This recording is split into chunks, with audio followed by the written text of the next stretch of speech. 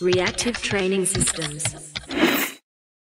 Hey there, welcome back to the RTS podcast. Today's podcast guest is Julien Pineau of StrongFit.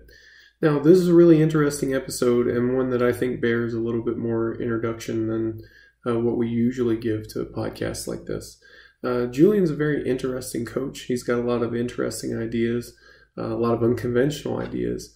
Now, I've been following Julien's work for quite a while now, a couple years, I think, somewhere in there.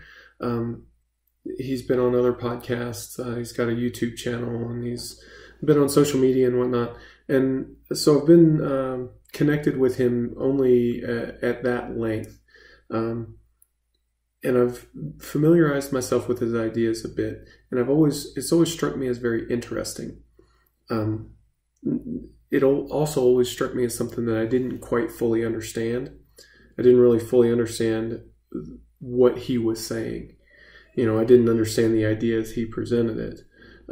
But I will say that the handful of times where I've implemented some idea that he suggested, it's worked out very well for me.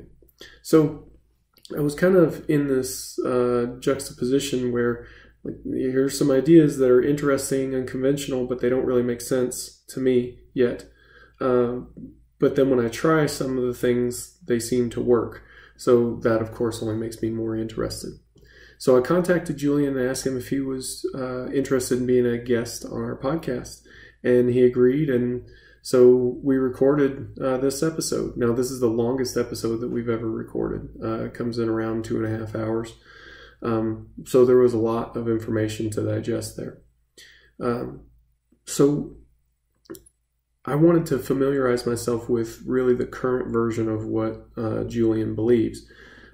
He's the kind of coach that's continually refining his ideas, continually trying to make them better. And that's something that I really admire. I like that. So I wanted to familiarize myself with his ideas, but also to challenge him where I could. Also understanding that, you know, if I'm just becoming familiar, just fully understanding someone's argument, I probably don't see the holes in it, right there immediately.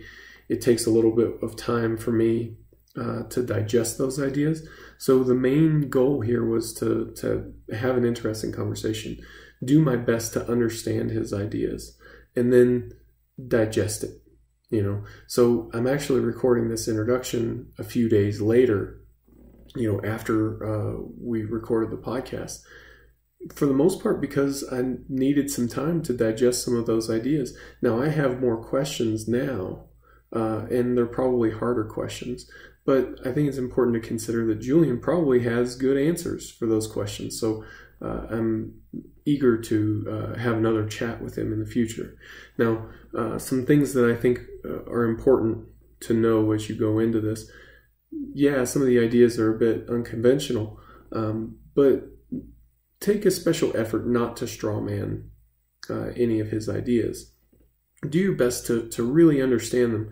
Assume that there's something really valuable in there, and that if you could just understand it, then it would be meaningful for you in your training. It would be a positive influence for you in your training.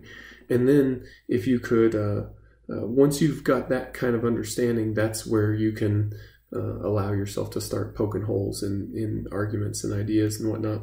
So that's kind of the approach that I took with it.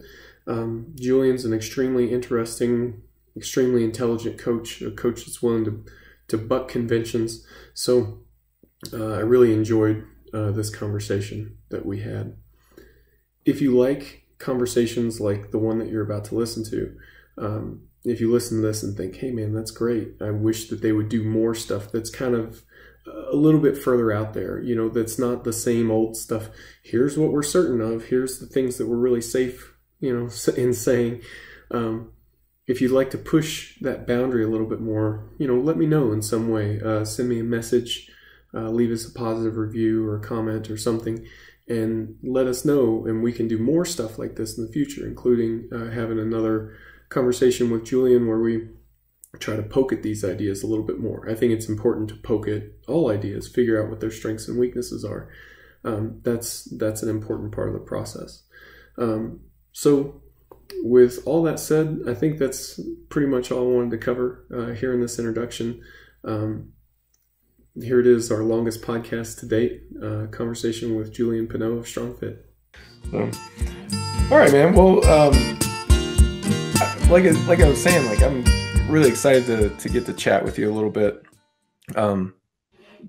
But at least for my audience, I think there's going to be a lot of people who don't know much about you or don't know much about kind of what you're about. So if you don't mind, can we start with I guess kind of the standard, introduction, this is who I am and all that stuff. Yeah, so I'm more, so I own StrongFit. I created StrongFit like a long time ago. I had a gym in Los Angeles area for, that was like, what? Sorry, I tried to sneeze. I remember because I opened the gym 3 weeks before the crash, before the financial crash. So I remember that. But I've been in sports all my life. So I've been at I remember we were on the French team going for the European championship of soccer when I was 11. And so it went on from there and everything. So this has always been my life. And when I was like 18, 19, I found grappling, MMA. And I was talented for it.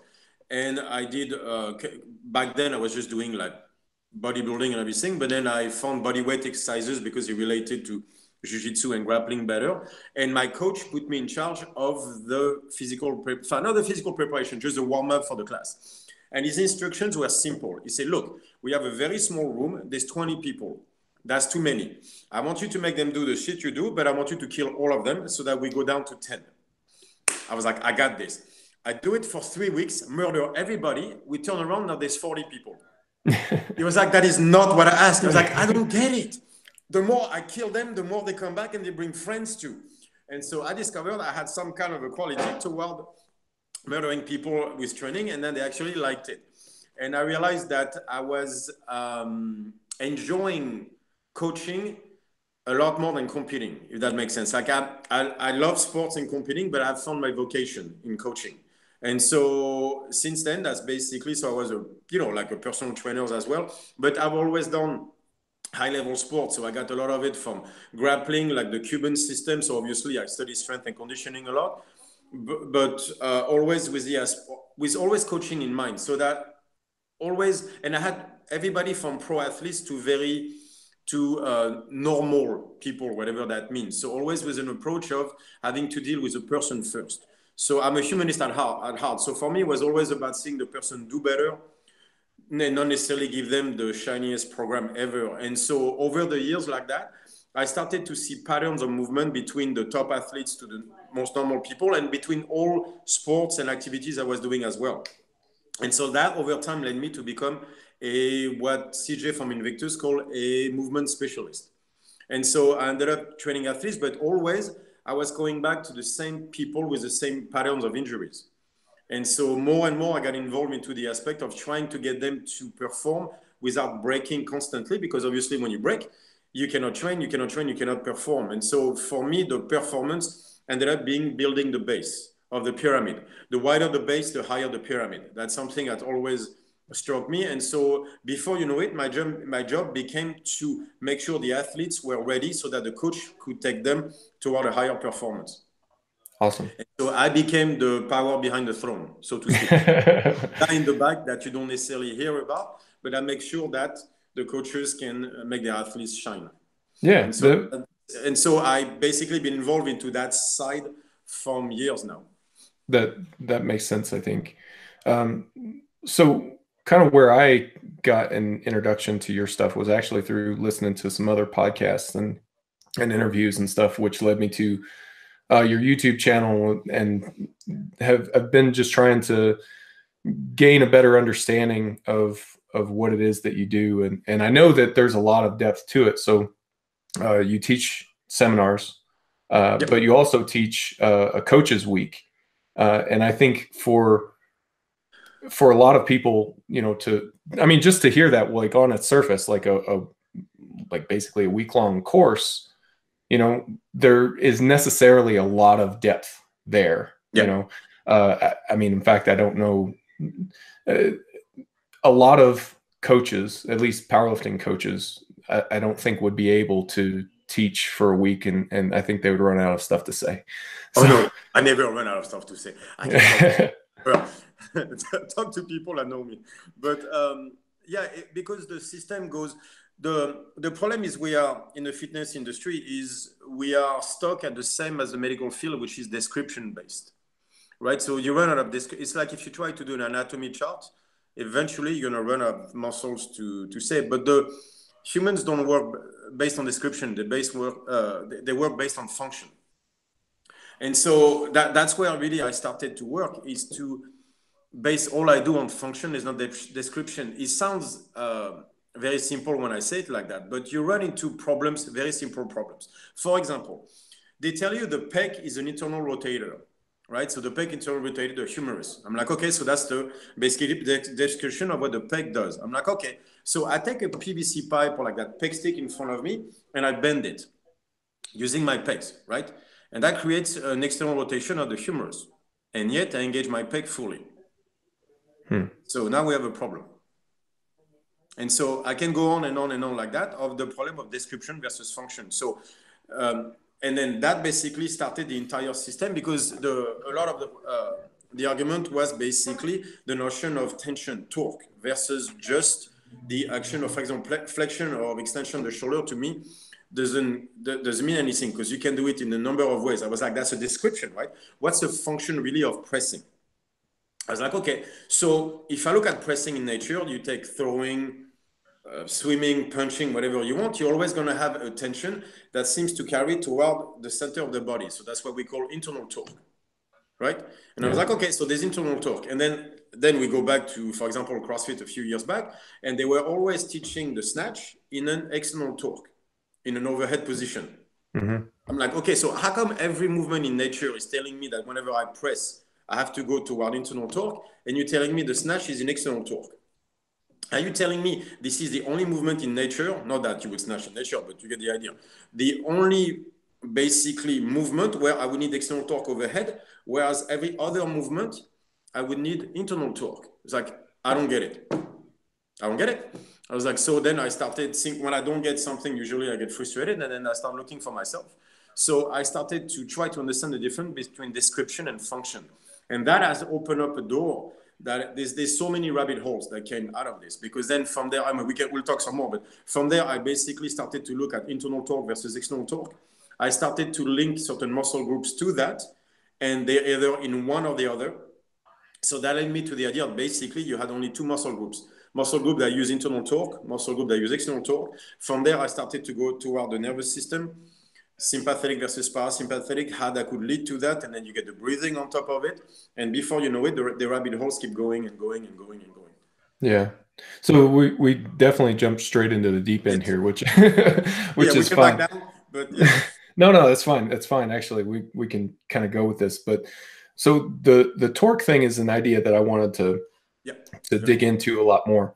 Yep. So I saw in one of your YouTube videos that you mentioned that when you're talking about torque, you're not talking about rotation. Cool. So rotation is the description. Torque is a function. And again, we get stuck into that way of thinking of just explain to me what the joint does. I'm like, but rotation doesn't mean anything, right? It's just a position of the joint. That will depend on a number of things. The function, for example, pressing is the most important thing is how do I create tension? And so that was the idea of torque, which is a little bit like a drill. It's linear versus rotation. The key is how do I create the most tension possible on a movement, right? So what do you do when you bring the barbell? You start basically to create tension. There's always that. So it can be an isometric contraction toward rotation, but it's not rotation per se. It's the action of creating tension. That's what torque is. Versus rotation, which is just the position of the joint. That to me is not, again, it's description versus function, right? Okay. So it's the action of creating tension.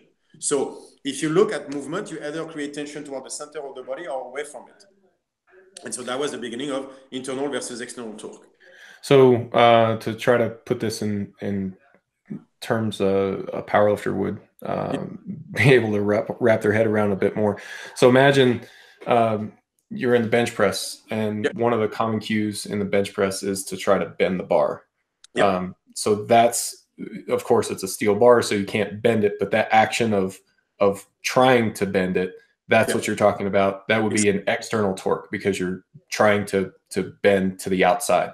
Now, and that's in the lowering phase of the bench press. Exactly. So you have, for example, that's very important because you're trying to bend the bar. So you grab a PVC pipe, right?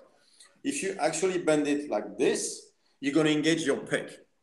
So now you're in internal torque. You can't engage your pec in external torque. So depending how you bend the bar, you're either going to be able to load your latissimus dorsi like you want on the way down, or you're going to end up engaging your pec. Not necessarily the way you want to go if you go with 500 pounds plus on the bar. So that's the problem. If you say just bend the bar, I'm like always, how? Because again, you're a great athlete, so you might feel a movement, it is natural to you.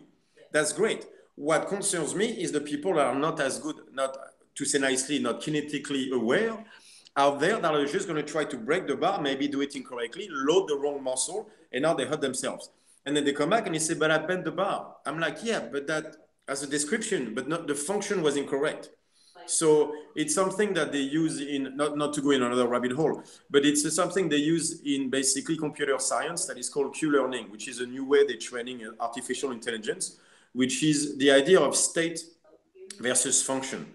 What matters is what state you're in, and if you're in the correct state, you can take all the proper actions. If you're in an improper state, there is no action that can be taken that will result in what you want. So in that case, it would be if you create the tension incorrectly, I don't care what the movement looks like, you're going to hurt yourself. So you can look like you're doing the movement perfectly, and yet you keep hurting yourself constantly. So when you're saying tension, you're talking about the kind of your intention with the barbell. So like, what are you trying to do with it at that point? That point, whether or not it's actually having It's exactly. It's your intention toward the barbell. How are you trying to bend the barbell? Obviously, you're not going to bend it, but it doesn't matter. You are going at it a certain way, and that's going to allow you to engage a certain group of muscle a certain way or another.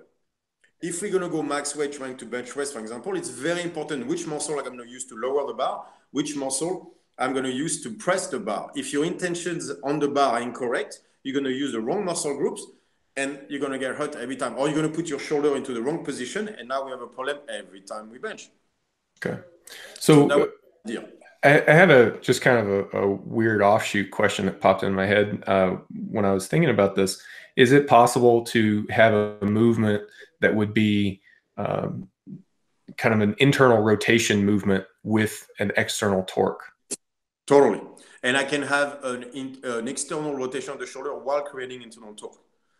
As one has nothing to do with the other. Okay. And that's what they get. An example that kind of came into my mind, actually yesterday I was training, I was doing pull-ups.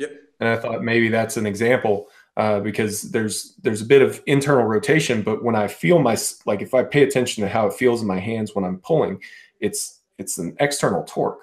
Yeah, you can do or it feels like an external torque. Yeah, but for example, you'll see this a lot when people do pull-ups and they go to their traps. You'll see an internal rotation of the shoulder. Not that they should, but they do. You'll see an internal rotation of the shoulder, and yet they're loading the upper trap, which is pure external torque. This is what you're going to use to do a power clean or stuff like that. We know pure external torque movement involves the upper trap. I can do that on a pull-up. Even though my shoulder internally rotates, I'm in full external torque. You'll see it like you take a PVC pipe overhead, and you'll see people that are their shoulders internally rotated overhead. You make them bend the pipe, and suddenly you see an external rotation of the shoulder. Bending the pipe engages the chest. If it engages the chest and the short hair of the bicep, they're an internal torque, even though you've seen their shoulder externally rotated. And I think that's where the problem started, is we look at description and we went, that's the function. And so we saw people externally rotate the shoulder without understanding which action was being taken. And we say, you're supposed to externally rotate the shoulder. No, you're supposed to create internal torque because state comes before action. And so by limiting ourselves to description, we have not understanding the proper intention, and without the proper intention, you can engage, you can do the movement incorrectly, even though it looks like you're doing correctly. And so now you end up with people very frustrated and confused because they look like they're doing the movement and yet it's not working. I see. Yeah. And so they can do look exactly like you, but they go like, I do exactly what you do. How come you're benching 500, I'm at 200 and my shoulder hurts every time? Am I not? And then so they start to do the movement and everything, but they still go back to an improper function. So it's in kind of the devil's in the details with something like that. Even worse in the intention, because if as a coach, all you look at is a description, which is a position of the joint, then you will never, you might not be able to fix a movement because the guy is still going at it with the wrong idea. And that after that is cheating into trying to look a certain way. And then that's going to wreck them. I had that problem with a lot of classical dancers. They work a lot in plie and things like this. So they go toward external torque with their hips constantly. On lowering on a squat, I wanted internal torque. But classical dancers are so good at controlling their body, they could make the squat look perfect. And yet they would wreck their hips every single time and their knees because they created the wrong tension. But while making it look like they were doing it perfectly. I'm sure you had guys that cannot deadlift over 100 kilos without blowing up their back, even though they look like they're doing it correctly. So that's an interesting thing, right? So in particular, the internal and external torque as it relates to squatting and deadlifting. Yep. So tell me if I've got this right. Yep. The squat would be external torque. And that's kind of what we see a lot of times. You hear people talk about screwing your feet into the floor, the knees out position and stuff like that. Depends when. There's a moment when external torque has to be used. Okay. But there's the problem because we assume that squatting is, we talk about with a barbell. The barbell has been around for 150 years, right? As humans, we've been around for 300,000. We have not lifted a barbell. That means to me, there is no such thing as a squat with a barbell. It's in the sense of it's not one movement, it's two. I mean, it's three. You have descent of the weight, which is not exact. I don't know when you would actually put a weight on your back that heavy over such a small place and actually manage to descend it while staying upright. We have not, let's put it this way. We have not seen that in the last 300,000 years. It doesn't mean we can't do it. It means that we have to understand what the rules evolution gave us and adapt what we do based on that. Right. So, for example, what is a squat in nature? The only thing I can think of is a jump, right? So a jump requires external torque. Knees move out and away, you screw your feet, and then you get everything you can. But that's not loading for the jump. Loading for the jump, if you look, you go the other way to load. So that means to load on a squat pattern, on a jump pattern, you're going to go internal torque, and to actually go up on the concentric phase, you're going to go external torque. That's interesting. Okay.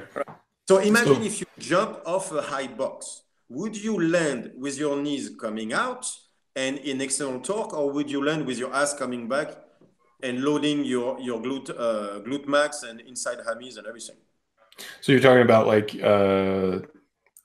you're on something high and you jump down. How do you land? Yeah. How do you catch yourself?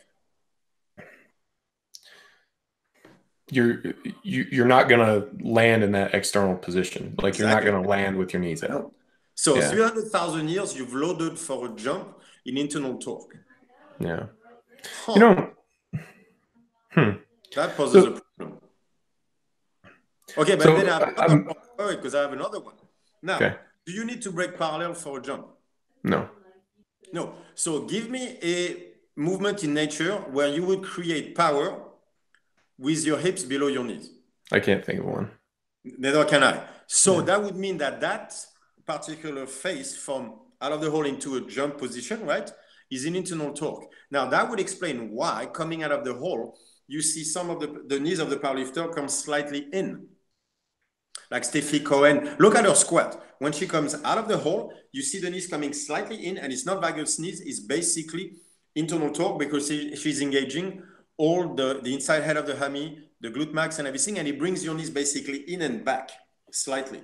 So look out of the hole like your knees come back, not forward. So I'm thinking about the way that I do things now. So one thing that's coming to mind, I've been focused on the front squat for about a year now. And I've noticed that I'll get a little bit of knee pain, like nothing serious, but just a little bit of knee pain from time to time. It's better, it goes away if I let that knee in medially just a little bit, you know. Exactly. And if you start with your hips coming back, not straight up. Not much. So Look at the it's intention not so behind much. it. I don't feel anything at least not consciously at this point at the foot level. For me, like where get my words jumbled up, where my consciousness, I guess, is focused is on my knee position. And so what you're saying is that's not valgus, because valgus is abduction. It's not that. Right. It's not vagus knee. What you're doing is you're engaging the inside head of your hammies. Now, it's very hard to feel unless you actually, consciously try to get the movement. What you're doing is you're basically engaging your posterior chain in a way. And so that puts the inside head of the hammy engaging, and that turns your basically femur slightly. That brings your knee slightly in, and now you're in the right position to get out of the hole, and then you can create external torque. Now, look at the Olympics. Look at Olympic weightlifting. Look when they catch the clean. When they get out of the clean, you see the knees coming back in and the hips going back, and then they go to a jump position, and then they go into external torque. That is the pattern you see for all powerlifters, all front squats, all at the top level. So are we saying all the top 1,000 people in the world are doing it wrong, or they found a natural way of doing it because they go internal torque into external torque, because that's the rules evolution gave us? So what you're saying is that we've got a term for that. We've always called it a chest fall pattern. Not to say that that's it's just a description of what's going on, right? So that when they get into that bottom position and you see the knees drift back and the hips come up, the back angle increases slightly. Right. We've always looked at that as a position where they're not able to generate enough force with the quads to maintain that position and come up evenly all at once. Which they're supposed to. I'm sorry. Because they're not supposed to. Because the quads are not designed to create that kind of power from that position. Because for 300,000 years, you never faced that position. Like, we are the winners of evolution. We have been, basically, it's our ancestors that kept winning. A position that has not been seen, we are not built for. You never had to create position with your hips, like that kind of, any force really, with your hips below your knees. Normally, you hinge your way out of it in order to get to a jump position, and then you go back up. So you would see this. So kind of going back, and we may have kind of skipped over some of this stuff, but that's okay. I'm gonna just kind of let everybody else catch up as they can. But so you would see that, like when we talk about fundamental movement patterns, a lot of people will talk about the squat, the hinge, and in terms of lower body, those are kind of the big two, right? So you would maybe say that it's not the squat and the hinge. You would say maybe it's the jump and the hinge. Exactly. Okay. Exactly. Okay. So with regard to a squat, you're saying that bottom position change is a hinge. Yeah. And from there, it turns into a jump pattern. Yeah. And that would explain all the cleans at the Olympics. Most of the powerlifting squats that I see, most of the front squat, we all get out the same way. So if you're coaching a powerlifter, a top end guy and who's getting ready for some major competition, who's exhibiting that kind of pattern, does that tell you anything about their strengths and weaknesses, or is that maybe that's a pattern that you encourage and try to feed into? Like that. What does that tell you? Sure. I think I think he's doing the correct way. Okay. I So think that's what that nature gave us. Evolution gave us that movement pattern. so if you have somebody that's not doing that, do you try to get them to do that? Uh, well, I haven't seen anybody over 90% that is not doing that.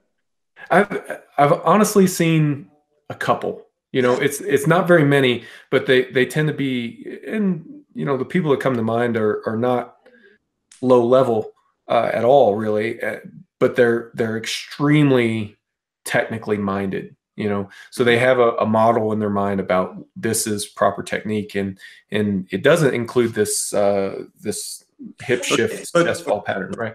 again, the hips going back is a description. What we want to know Yeah, is at the bottom of that squat, which muscle are they engaging? That would be the only way we would know what they're truly doing is if we could either an EKG or whatever. But to me, the test would be we put an EKG. I bet you at the bottom of that squat, no matter what their torso is doing or their hips is doing, they're going toward internal torque. That would mean certain muscles. Inside head of the hammy more than the outside. The glute major versus the glute mid. There's a number of muscles like that will be engaged more at the bottom of the squat than when they reach that jump position. okay. So it's So again, it's not description, it's function, right? It's which got muscle are creating the tension to get out of that bottom position. And then we will know if I'm right or not.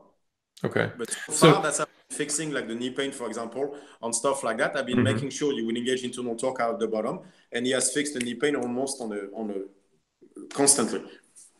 So you're not saying at all that that tells you anything about what their deficiencies are or anything like that. That this is just uh, the natural pattern of things, and Yep. that's you would have to look elsewhere really to find deficiencies, So right? I would test the squat on, so the jumping things with like an Anderson squat. Remember Paul Anderson? Sure. That would tell me if they're good in external torque. And then I would test the hinge and then see if they at any point use flexion extension of the spine. Are they able to have a complete hinge? Then that would tell me something about basically their capacity to create internal torque. But by the way, how come there's a sticking point on the squat? Did you notice where the sticking point is? That's usually on that exactly at that jump. Okay. So maybe the Yeah. sticking point is the switch from internal torque to external torque. That's an interesting point too. And correct me if I'm wrong, but hasn't that come up? I'm I'm trying to think. I want to say that I've heard you mention that in a couple other, like not related to squatting exactly, but in related to other movements. Oh, Sticking they all points. have. All right. So you know what's very interesting? Look at a push press. Okay. Where's the sticking point? Look at the push press. They go like this and Hmm. sticking point, and then they go like that. So they go from external torque to internal torque. That's where the sticking point is. What do you see on the bench? They go, and then they go this way. You see a sticking point. The sticking point is the switch from one torque chain to the other. That's why you get stuck. The bench press thing is interesting because, um, so you're talking about having a switch between the torques during during one phase of the movement. So it's not like it's external on the eccentric and then internal on the concentric. There's like if you look from the side that there's a kind of a two-phase bar path where the bar comes Yeah. back over the And shoulders and then makes a like a push press. right. Yeah. So same thing. It's just from a flat position, right? Exactly. So external torque into internal torque. Okay. All right. So That you would have this as the same thing as there, and then you would see the same sticking point being the shift from one torque chain to the next. And okay. so you use certain muscle here, different muscle there. So the deficiency you could see when you're failing this way, you know it can be the sternocostal part of the pec, major, like you have certain part of the tricep because that belongs to internal torque, versus if they can't get off the chest, will tell me they have an external torque problem. Okay. So that's when I'm going to see basically where you fail is going to tell me which chain is not working properly. And you would target entire chains at a time, really, Yeah. right? Yeah. Okay. So Exactly. if they're deficient in internal torque, then you're going to look at the entire. You're going to train the entire internal torque chain together. Yeah, because I believe from what I saw and more I go into it, the truer I think this is, that we either are in internal torque or external torque. We have two muscle groups. We have internal torque chain, external torque chain, and they all linked together. It's not a Chinese menu, you don't get to choose. Because it links to the nervous system, and so you're either in one or the other, but you can't be in both at the same time. Got it. Like, so there's one that's going to create the movement, the other one is going to support the movement. So it's a concept of the arch that I talk about all the time, where to me, the body is not, it's not a line where you either, like, you know, it's not like I go one system nervous and I switch to the next. There's always an arch where, in the sense of to build tension on one side, I need to build tension on the other. So there's a torque chain is going to move and the other one is going to have to stabilize if you want. But it's the play between the two. So when I mean you're in one torque chain, I mean you're moving with one torque chain, supporting with the other. And then after that is tension between the two that allows you to move the weight, basically. Okay. Which could explain, what's interesting about that is suddenly explains what is called Sherrington's law. Now, I mean, like agonist, antagonist, they're telling you like to contract an agonist, you have to relax the antagonist. So that means that to contract the bicep to the max, I need to relax the triceps. All right, you've done a heavy bicep curl, or as CrossFitter call it, a supinated hang power clean. They like it better when I say it like that. Yeah. You cannot relax the triceps. Have you done a max? Tell me on a really heavy bicep curl, you relax the triceps. Talking to the wrong guy. Powerlifters generally are afraid of bicep curls as well. Really? Okay. Supinated hang power cleans. Let's go. Right. Yeah. But you know, I mean, maybe this is maybe to use a different example, and the complexity is going to muddy this up a little bit. But in the bench press,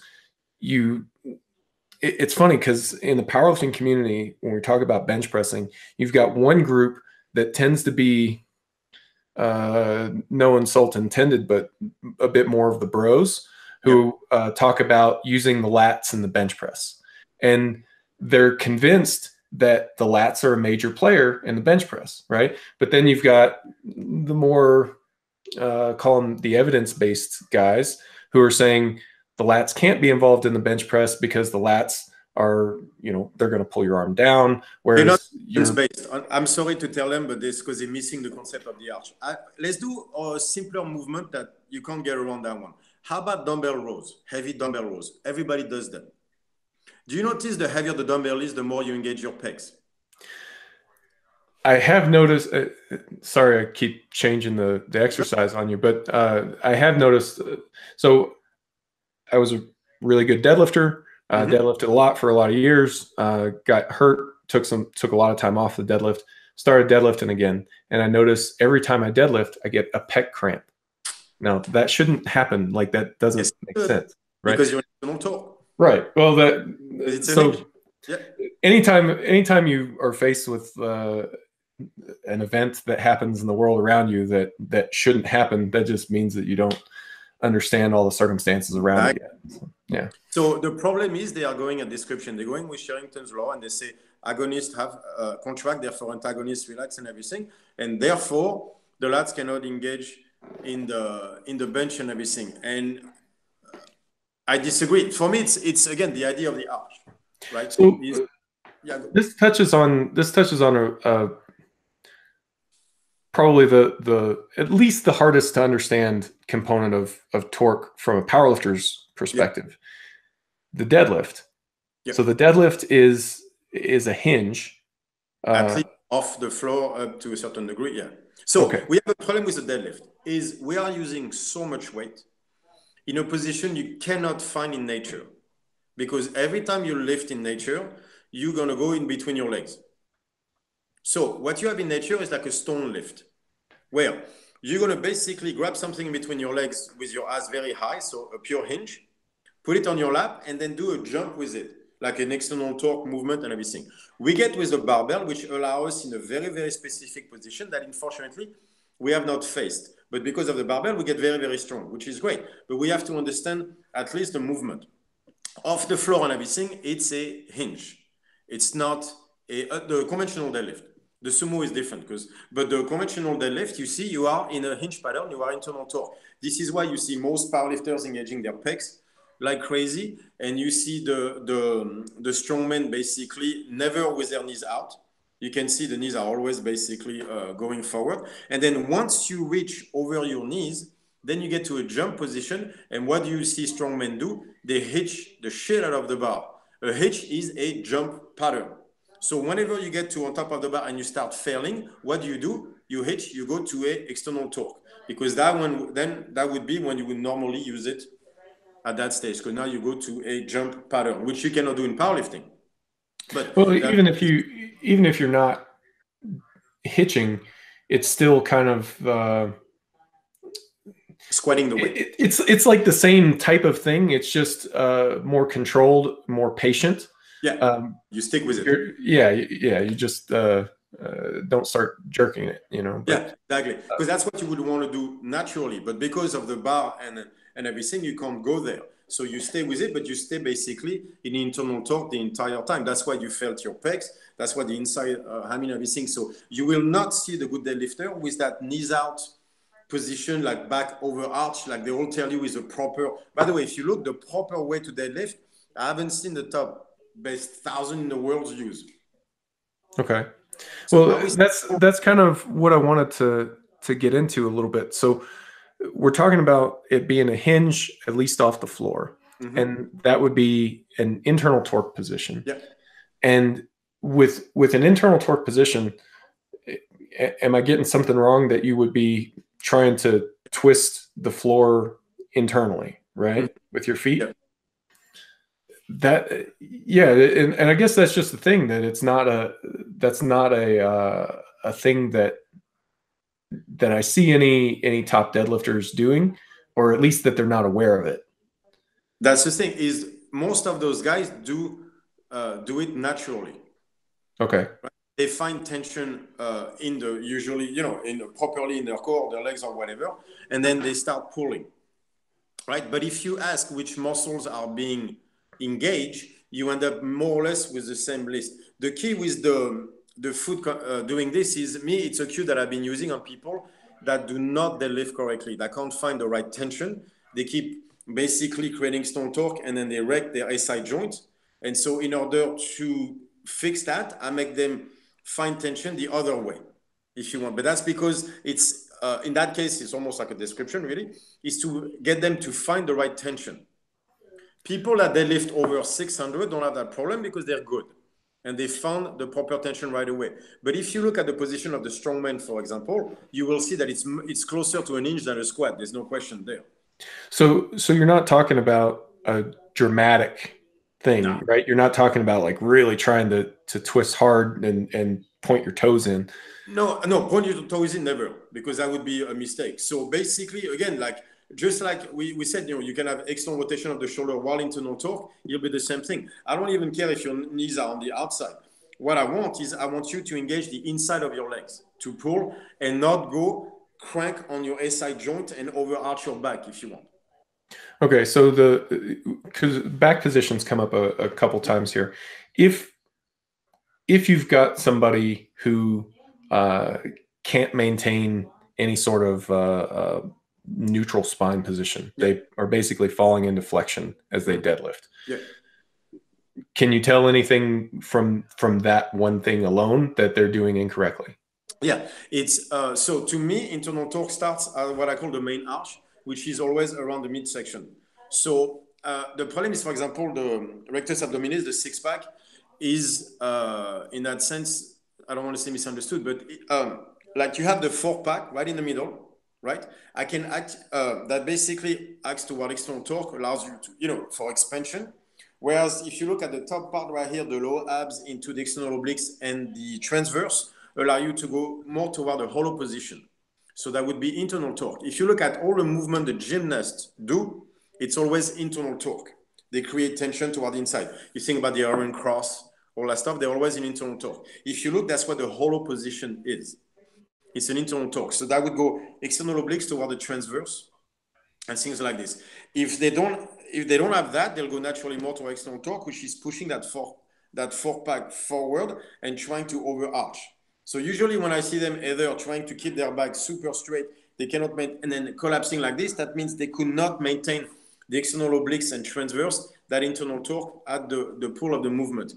If it's a very simple test where you get those people and you'll see usually they push their forepack forward on the deadlift instead of trying to push their sides out. If you push your stomach forward, you take your organs away from the spine. You should never want to do that anyway, right? And you'll see naturally the good powerlifter, they push their side out into the belt. That's why the belt can also give you a great feedback compared to that. So that means once I push my sides out, I'm going to engage the external obliques, the transverse, put myself into internal torque, and that gives me the kind of tension that I need to hinge off the floor. When they start to lose that, that's when they do weird stuff with their back. Usually they go toward pushing their forepack out in or the other way, and then they start to collapse at the midsection. And that's what I call the main arch. So it's a core problem more than anything else, right? Like in terms of like activating the right musculature. I believe it starts there. The problem with the core is we think, for example, the rectus abdominis is one muscle, but it's just because it's connected doesn't mean it's not linked.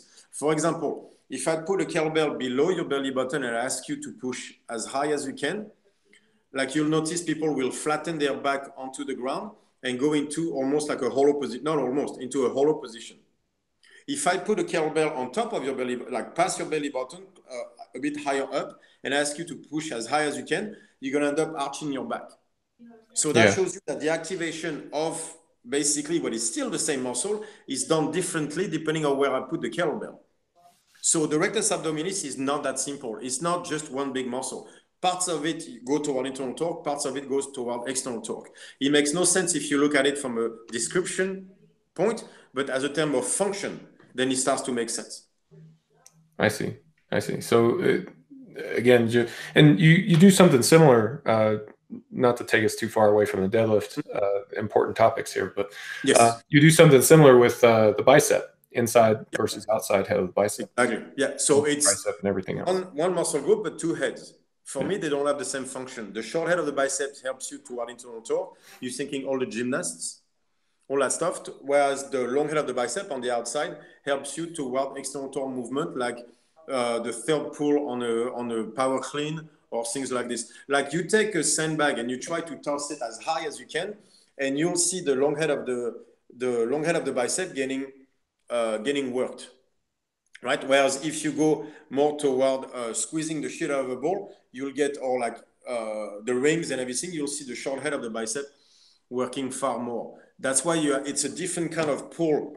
It's usually here on the short head, and then you have a more like a frail of the tendon on the long head. They have the same description, but not the same function. I think part of the problem is the anatomical chart in that sense is wrong. Okay. It has description, but it does not give you function, and that leads to confusion toward a number of things.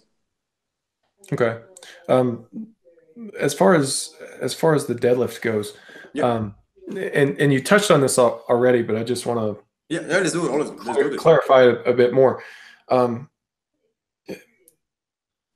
So, and this may be just kind of conflating internal and external rotation with the torques again.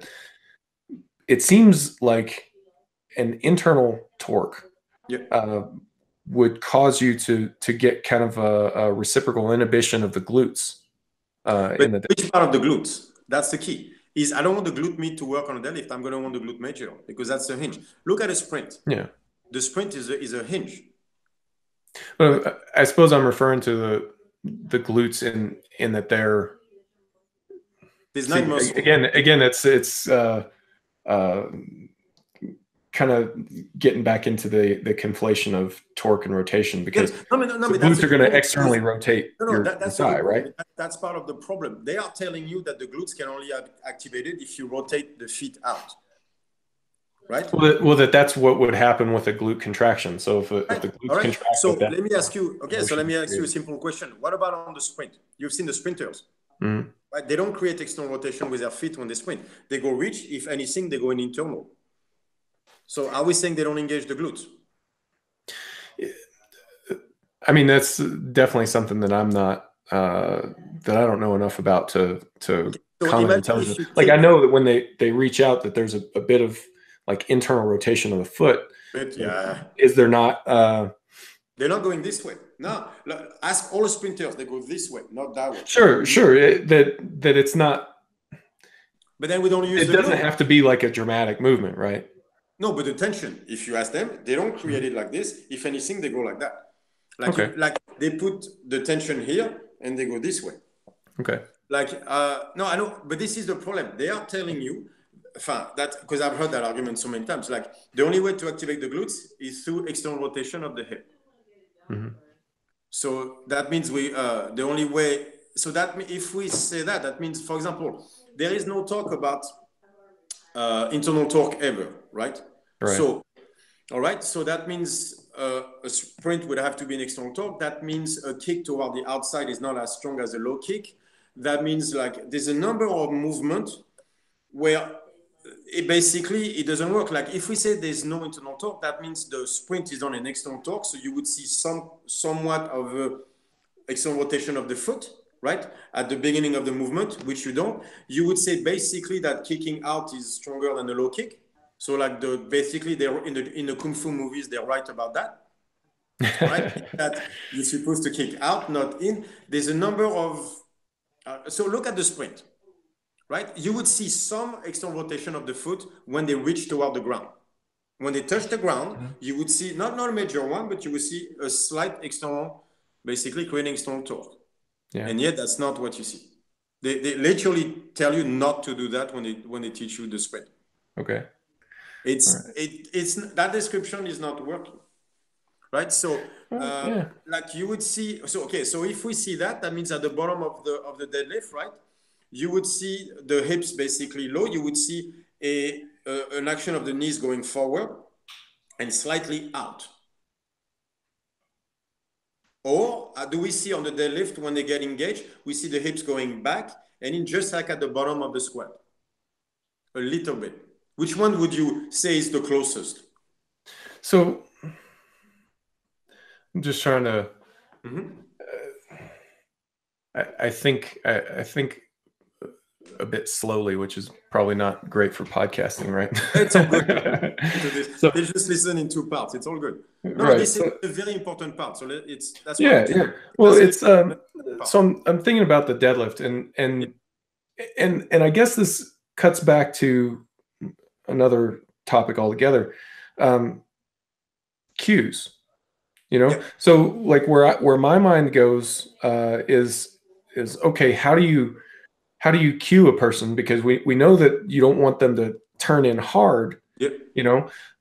It's a subtle movement. It's an internal torque, but it's not enough that it's going to. You're not seeing it. It's not something that you would. You watch. Some top deadlifter pull a heavy weight and you don't see it. So. I mean, I suppose you can, go to the gym and try it and feel it for yourself, right? So how do you do that? Like, how do I do that if I'm going to go out of my basement? Description versus function, which means I never cue description. I never cue joint position or even joint movement. I cue function, which means, for example, I'm going to want certain muscle to be engaged. So in that case, that means the main arch first. So at the core level, what do I want to engage? Do I want to basically push my obliques out, for example, or do I want people to feel their lumbar erectors when they deadlift? Do I want them to lock their L5 as hard as possible and crank on their SI joint as they start pulling, so going toward external torque? Or do I want them to basically have them engage their low abs, external obliques, transverse? So if I can just show them what function that is, what does it feel like, then they can reproduce that feeling onto the weight. But that's the key. I can't coach joint position because, first of all, it's different from everybody. But what I have to coach is a feeling. You had deadlifts where you go, that was right. I don't have to describe you what you did. You know it was right. That's the principle of cue learning, state versus action. When you had that, ooh, that's right, that's a proper state, we're going to get you there. That's what I want. So, for example, if I want to push the obliques out, I can put a belt on, not that hard, but just telling them to feel their obliques pushing against the belt. That's going to create a certain feeling. That's the state I'm looking for. And from there, we can start working, saying, I want you to duplicate that feeling. Not a position, because they're going to forget it an hour later anyway. I want them to duplicate a feeling. So the key will be, when you had that deadlift, when you go, that one, I know you can pinpoint the best deadlift you've ever had. Sure. That 800 pounds and you felt awesome, you go like, that one. All right, so which muscle was that? We try to find that, what was that? And we need to duplicate that feel, because that feel means you had the proper function, the proper intention toward the bar. That's what we need to duplicate. That's what technical work is to me, is that not, oh, my knee needs to be at 46 degrees versus that can never be duplicated anyway. That is not how human beings work. Right? I see what you're saying there. You know, that since intention's such a big part of this, right? Like a cue in that case, I mean, well, I guess it's not that a cue you can't cue somebody toward intention. You could, but it's got to be about a feeling, because it's not about a positional observation at that level. So you're trying to get them to intend in a certain way, but not, you know, this much, but not too much, right? Because you could take any of the intention and exaggerate it too far. So it's more important that they feel it rather than. But for example, how many times did they tell athletes to do the workout or the lift before they go on the platform? Right? Visualization like of people using, okay, if that's not intention, then what else? They're asking you to repeat your intention. So you're doing it already. You're asking yourself to have a feel for the movement and to duplicate that feel. It's not, ooh, what am I going to look like? That's not what you're doing when you're doing it in your head. You are feeling the movement you're about to do. That's exactly right. Yeah. So you're doing it already. Yeah.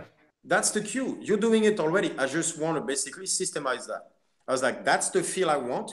Which muscle was that? Let's do it again. That's the cue, basically. So a visualization that you do before, just on target. So I think this is a good jumping off point then to start talking about what's more of like, how do you do that? How do you create those feelings? And I think that kind of goes back into some of the training principles that I've heard you talk about. So forgive me if any of this is dated, and feel free to update any of this. As far as like some foundational principles being intensity, blood flow, and win. Yes. Is that still? Yeah. Still. Okay. Yeah, So can we kind of go through that a little bit? Yeah, like it's to use a fancy word, it's called hormesis. It means the favorable response to stress, right? Which was a very important. So how do we make sure? I was trying to quantify basically good programming in simple terms, right? And so then suddenly I went into, so favorable response to stress has to have certain components in it, right? And it was the importance of, the first one was the importance of intensity. Like I remember Coach Abedjaev, basically his idea, he came out of a very simple biological factor where the greater the stress, the greater the protein being produced. So from there, he was like, okay, so then the greater the stress, the greater the quality of the muscle I'm going to build. So then he took upon himself to inflict the greater amount of stress, physical and physiological, upon his lifters.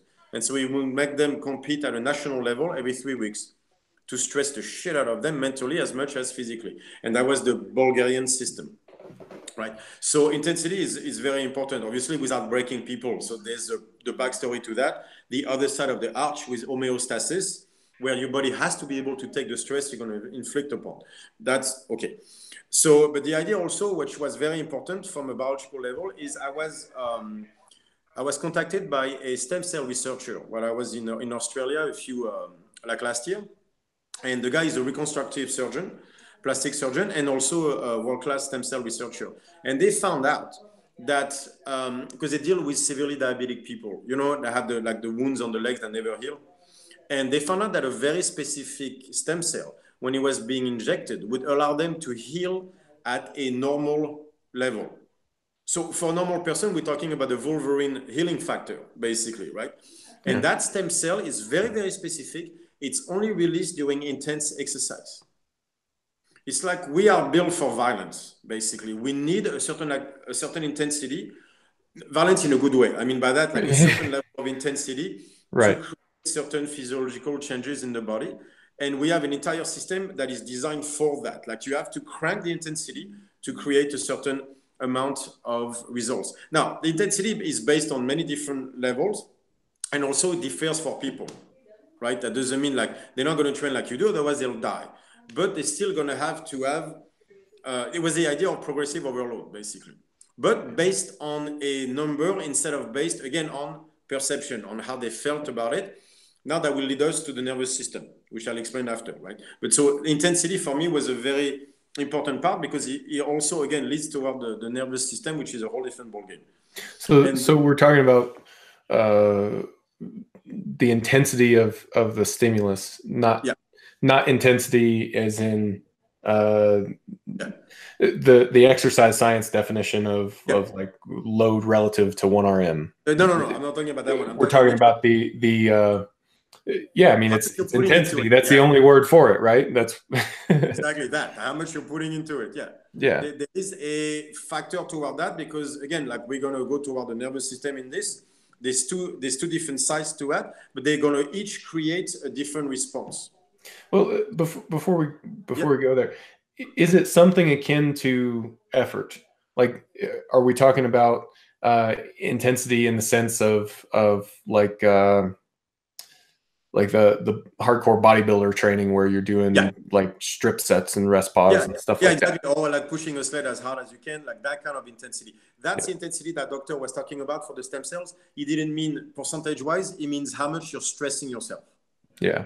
Okay. So intensity in the sense of like, if you had a really bright light, like the brighter the light, you would say the light is more intense, you know, exactly.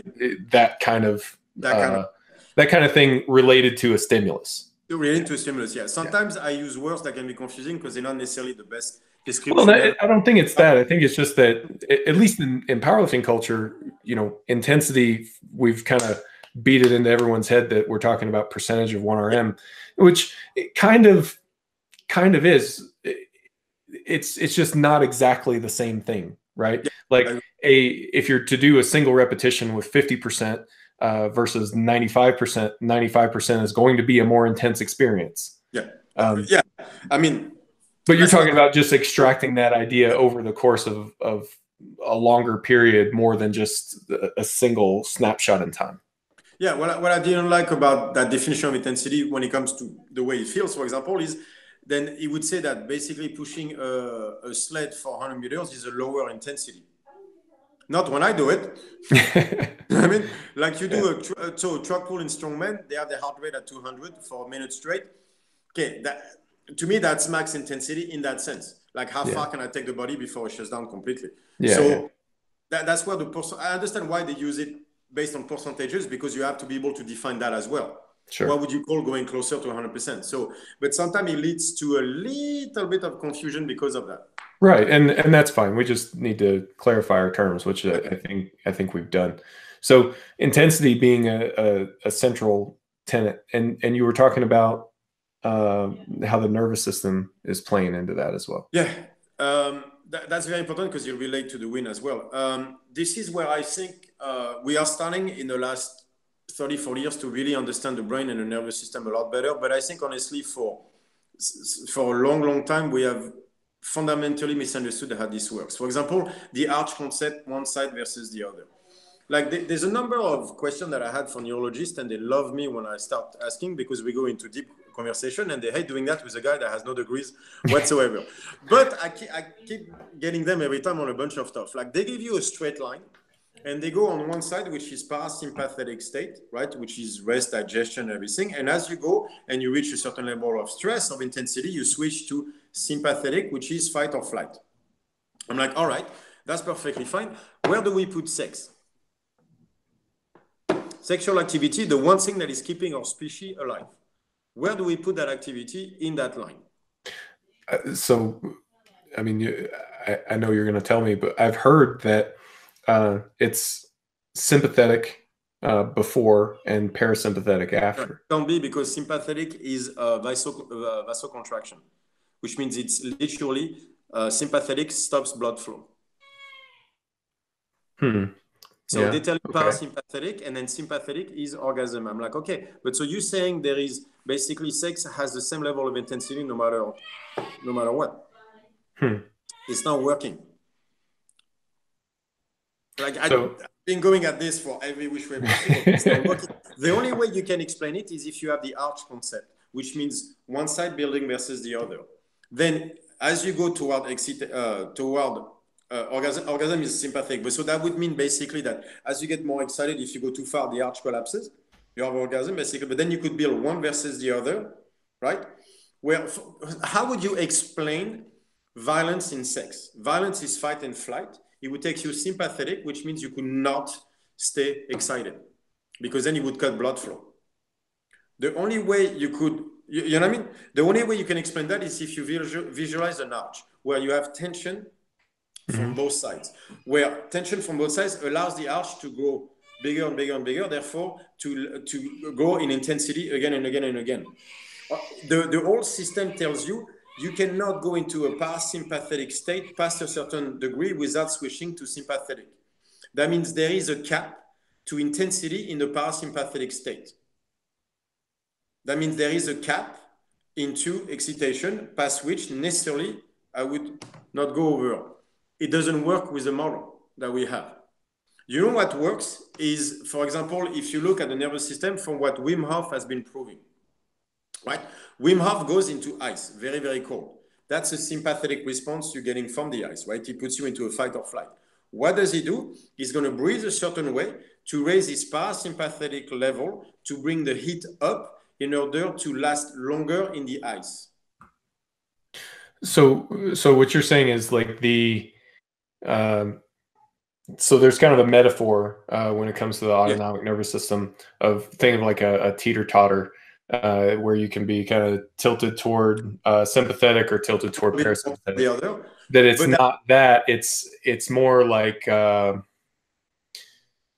they're independent of each other and but connected. Right.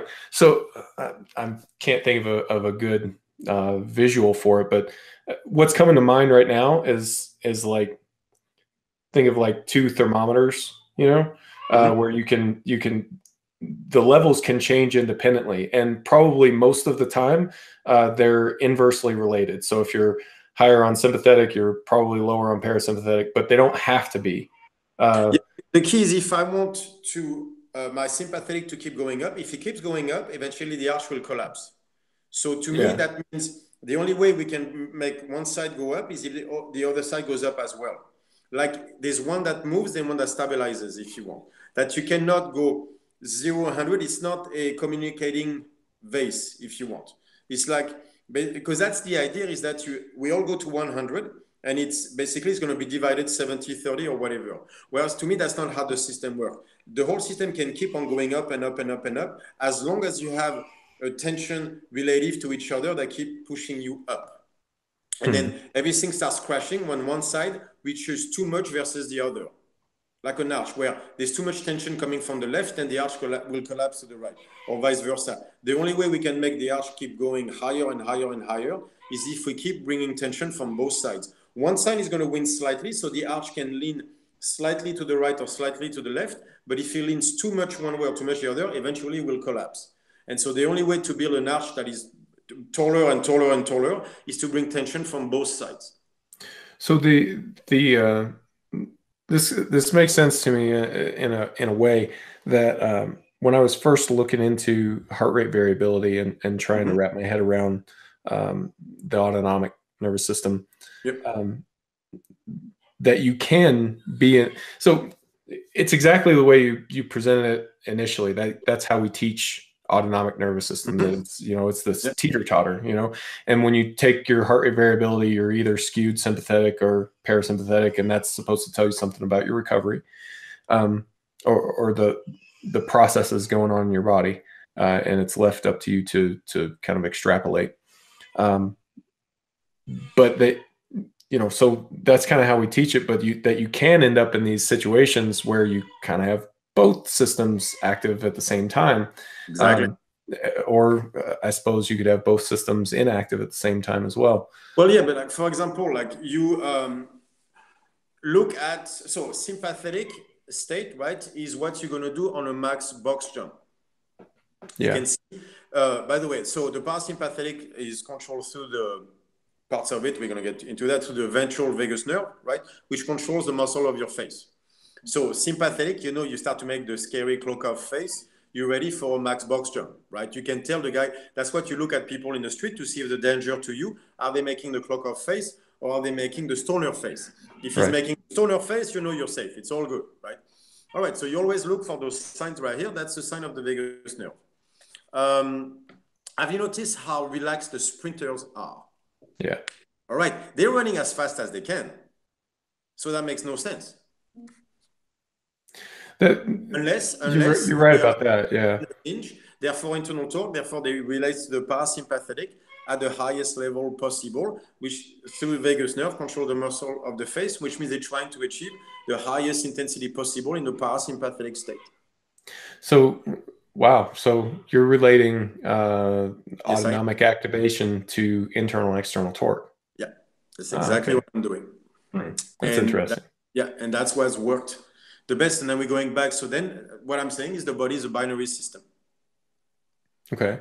So, and so I'm just trying to think here. So as it relates to something like powerlifting then, if sprinting is internal torque and you're going to benefit from, the running relaxed, which is it's super common for like, that's the way that you sprint. Right? And then you have external torque, if that's going to be driven more sympathetic. Do you end up in one place or another with something? I guess we can go back to the deadlift. Talk about the deadlift. So do you yank both. the floor as hard as you can on the deadlift? Do you try to go as hard as you can on that first pull, or do you apply tension and go through it? Yeah. So you allow tension to build. It's more of a rocket rather than a gunshot. So off the floor, you're more like continuous. You're more in the flow state of the floor. So you would be more toward internal torque and parasympathetic then. You'd be more like toward the flow state than the angry cloak-off state. So have you seen the deadlift face thing going around Instagram? Yeah. So it's people posting pictures of their deadlift face. It's all crazy deadlift faces. Yep. That would be interesting to go through that and see what position that they're in. Like first thing I did.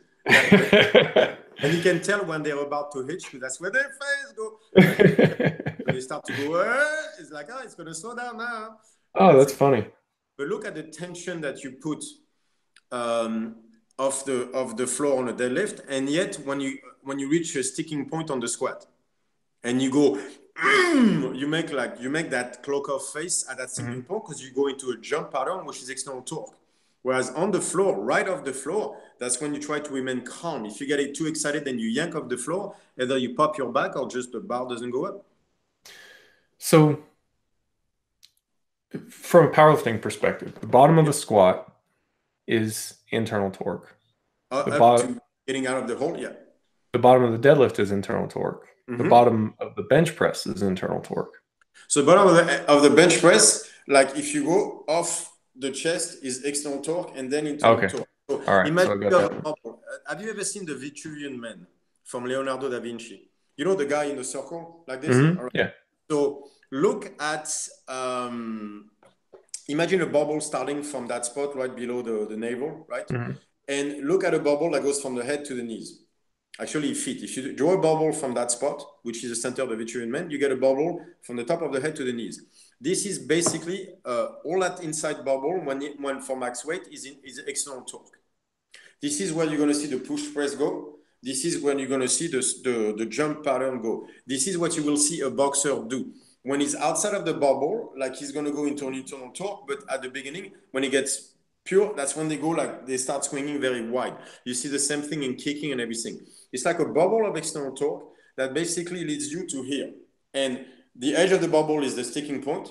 And then outside of that bubble is all internal torque. So it's internal torque from the top of the head up, internal torque from that spot up on the bench, internal Okay. torque all the way up to slightly above the knees, and basically from the bottom of a squat all the way up to a jump position.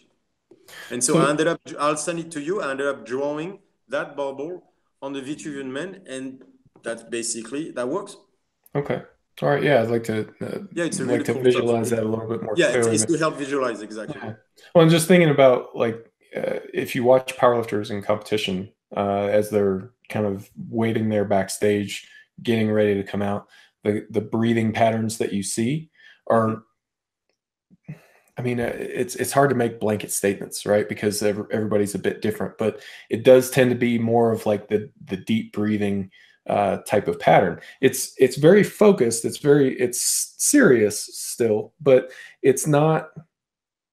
Anyway, I don't know if there's anything to this this theory because like if what I was thinking was that if the bottom position is basically the first position of difficulty that you're going to find yourself in, if that's internal torque, then it's going to be trying to activate that parasympathetic.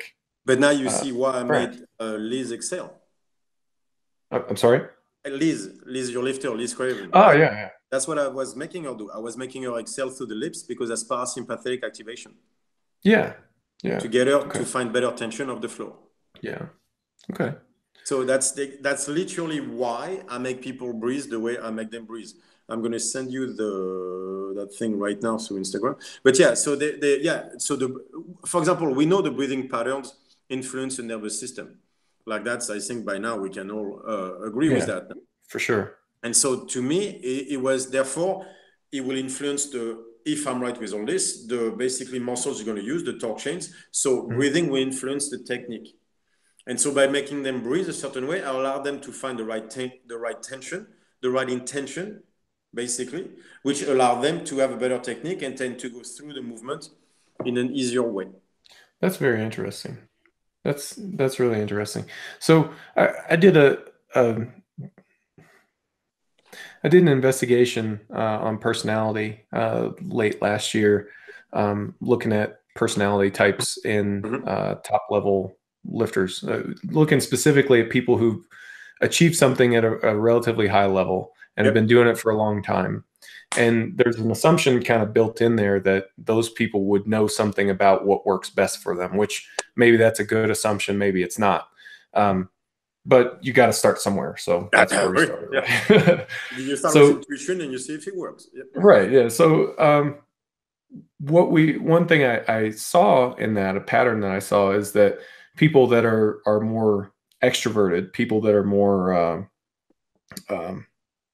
is two things really. People that are higher in extroversion and people that are higher in neuroticism really liked to get psyched up more in their training. People that were lower in those two qualities preferred to train in a more calm fashion. Now, I mean, I don't think that's a landmark breakthrough or anything. Like that's you would expect that. If someone is extroverted, then they like the external stimulus. If they're neurotic, then they're anxious and a bit more afraid. So they're probably covering up that emotion with the external stimulus, the psyching up. But I don't know, just thought of bringing that up, and I don't know if that connects into what you're talking about. I think it's actually the same thing. I think so that would mean like external torque relates to the sympathetic and everything, and that means it influences certain muscle more than others. That means you would have to have certain muscles being more developed than others as you spend more time in sympathetic, right? And then that means you would start to see certain imbalances in muscle groups based on that, on the personality of the person. So would we reasonably expect that to show up in like in a powerlifting context? Would we reasonably expect that to show up in like a muscle development standpoint? Like people that are high in extroversion, we expect them to be more sympathetic dominant, which means that they would be more external torque. So we would, like if they took measurements of certain muscle groups? Like, could we look at that? Because it depends on how you build muscle. So that would be very hard to do because some people build muscle naturally versus others. But for example, you could see in spasms a relation between anxiety and lower back spasms.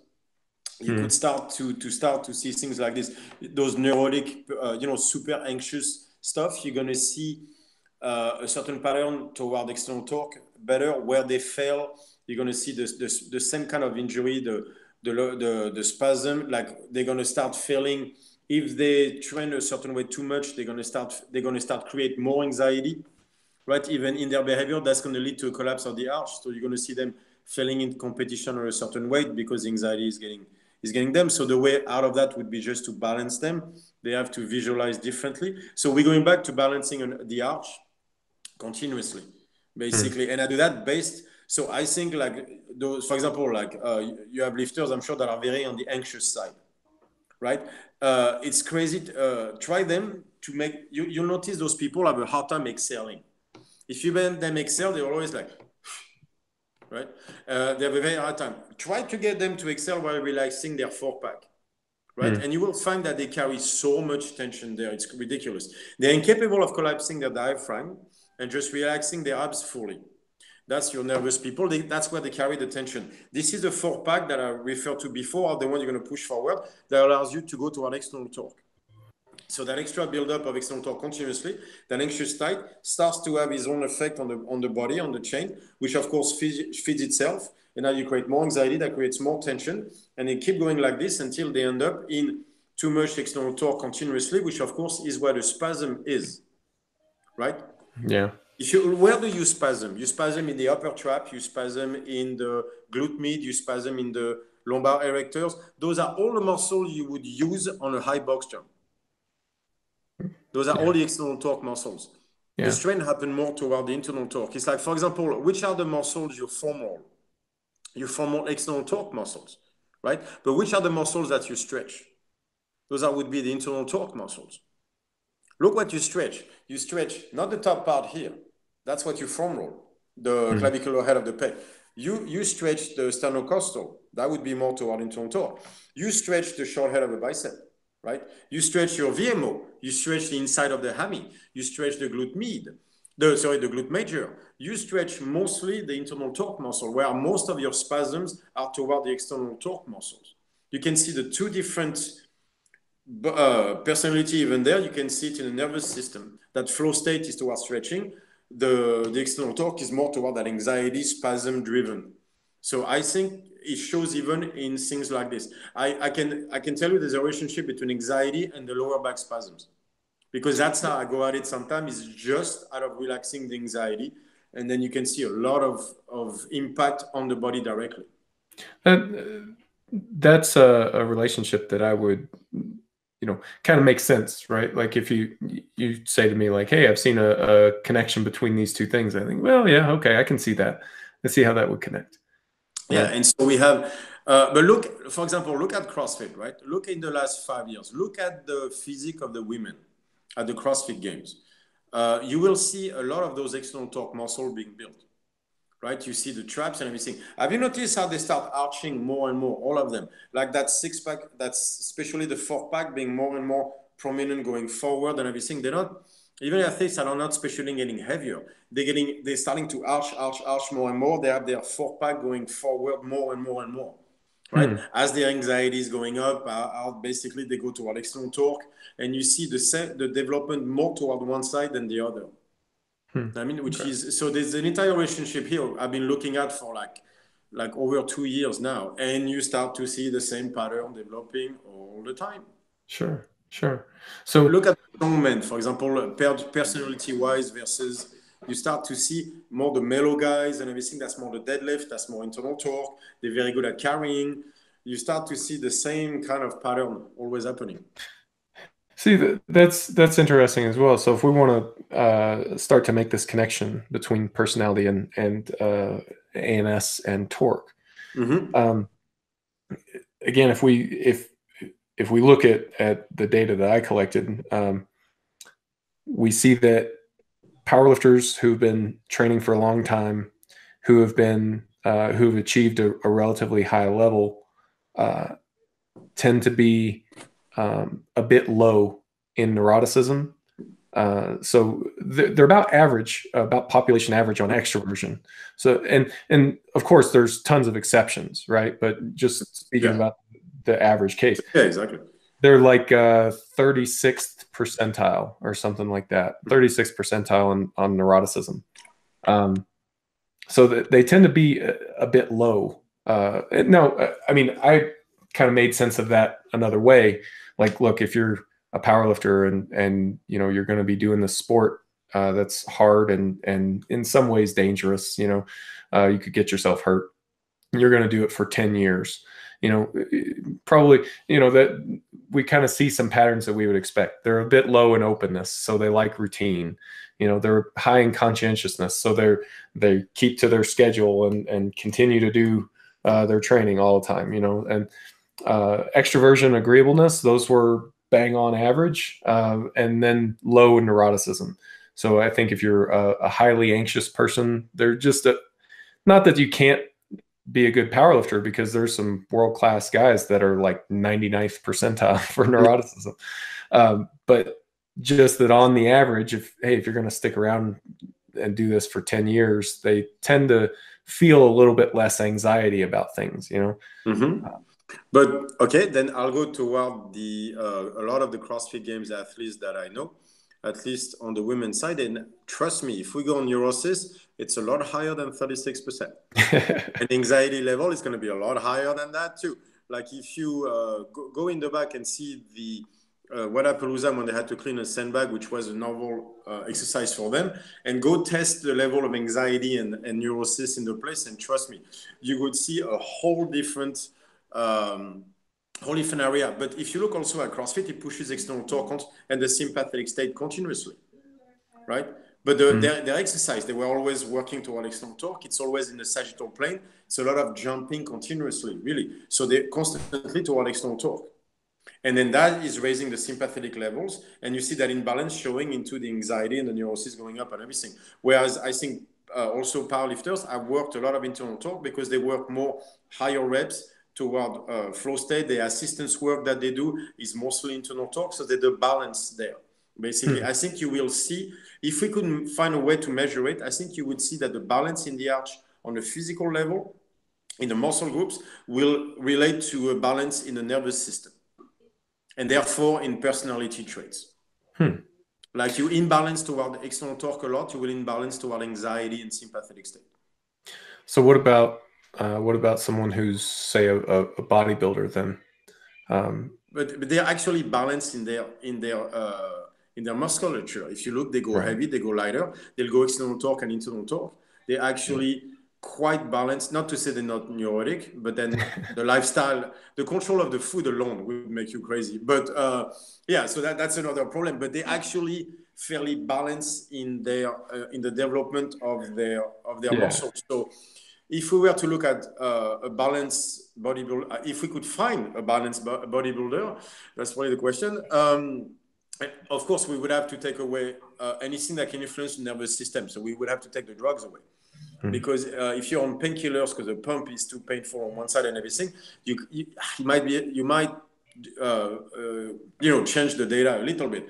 But I would want to see that a more balanced physique would lead to, but not in the sense of description, in the sense of function, which means internal torque versus external torque, not just the way they look, right? Would lead to a better balanced nervous system, which will have an effect, I would think, on anxiety levels and things like this. We know for a fact that exercise is the best drug out there against depression and anxiety, for example. And I think it relates to balancing not just the nervous system, but the torque chains as well. So when you're saying like balancing internal and external torque and how that's separate from necessarily balancing the muscles themselves, how would you evaluate that? Through movement. Then that would be the only way, because you have to evaluate it through function. That means I have certain movements to see if you can move correctly in internal torque or in external torque. That will give me a better idea. So, like I've heard you mention one time or another, like you kind of have some ideal ranges, I think. So one movement should be a certain percentage of another movement and things like Yeah. that. That was then that is more based on my experience, Mhm. like, but it's really something. It's like educated guidelines. It's an educated guess. Let's be honest. Where I've seen certain patterns where I would like to have certain minimums to know that you're not going to kill yourself doing the movement you want to do in competition in your sport or even in your everyday life. Like that, those minimums, for example, are very different than Coach Summers in the gymnastic, who wanted the range of motion, the mobility of the shoulder to be far beyond what I think a common person will achieve. So that one is more like the thing that I've seen, and it relates to pattern. Like, can you hinge properly? Let's say a bar to mid-chin without ever having to flex or extend at the spine. There were certain things like that where I thought were minimum movements that I would like to see a human being go through, right? At least a decent, and then from there we can start building. After that, if it's someone like a higher athlete who's a powerlifter or that has very specific requirements like breaking parallel on the squat, then that's going to require certain like a very specific mobility to make sure that they don't break. Okay. Like they have the mobility, because that means that because mobility is range of motion while maintaining tension. That's the difference between mobility and flexibility. Flexibility is passive, mobility is active. That means you have to be able to maintain tension throughout the range of motion that is required for your sport. And that means there's two types of tension. There's external torque and internal torque. So that means in every position, you have the mobility in internal torque and in external torque. And let's say I descend on the squat and I don't have enough internal torque on the way down. That means I'm going to have to switch to external torque. And now I fucked up my back because external torque put me into a hip position that is incorrect for me.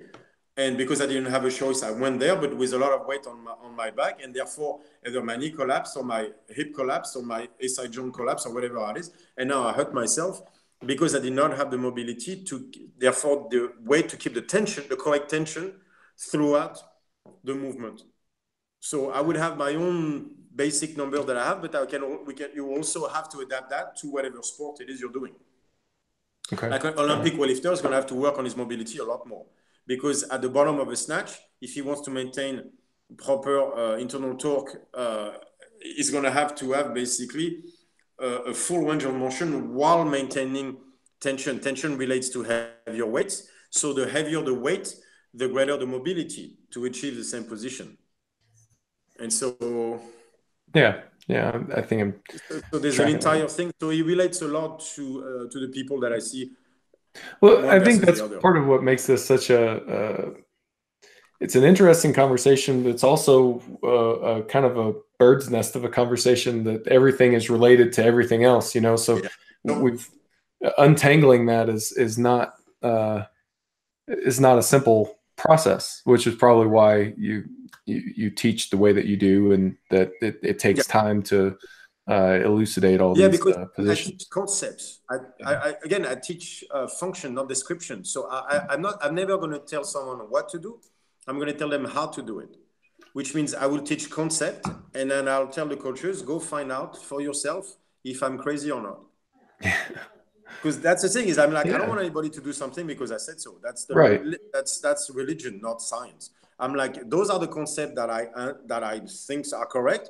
I want you to go try, tell me what you see, then we can compare. And if I'm wrong, then I'll get smarter as you prove me wrong. But it's always a matter of how, never of what. That's the difference between information and knowledge.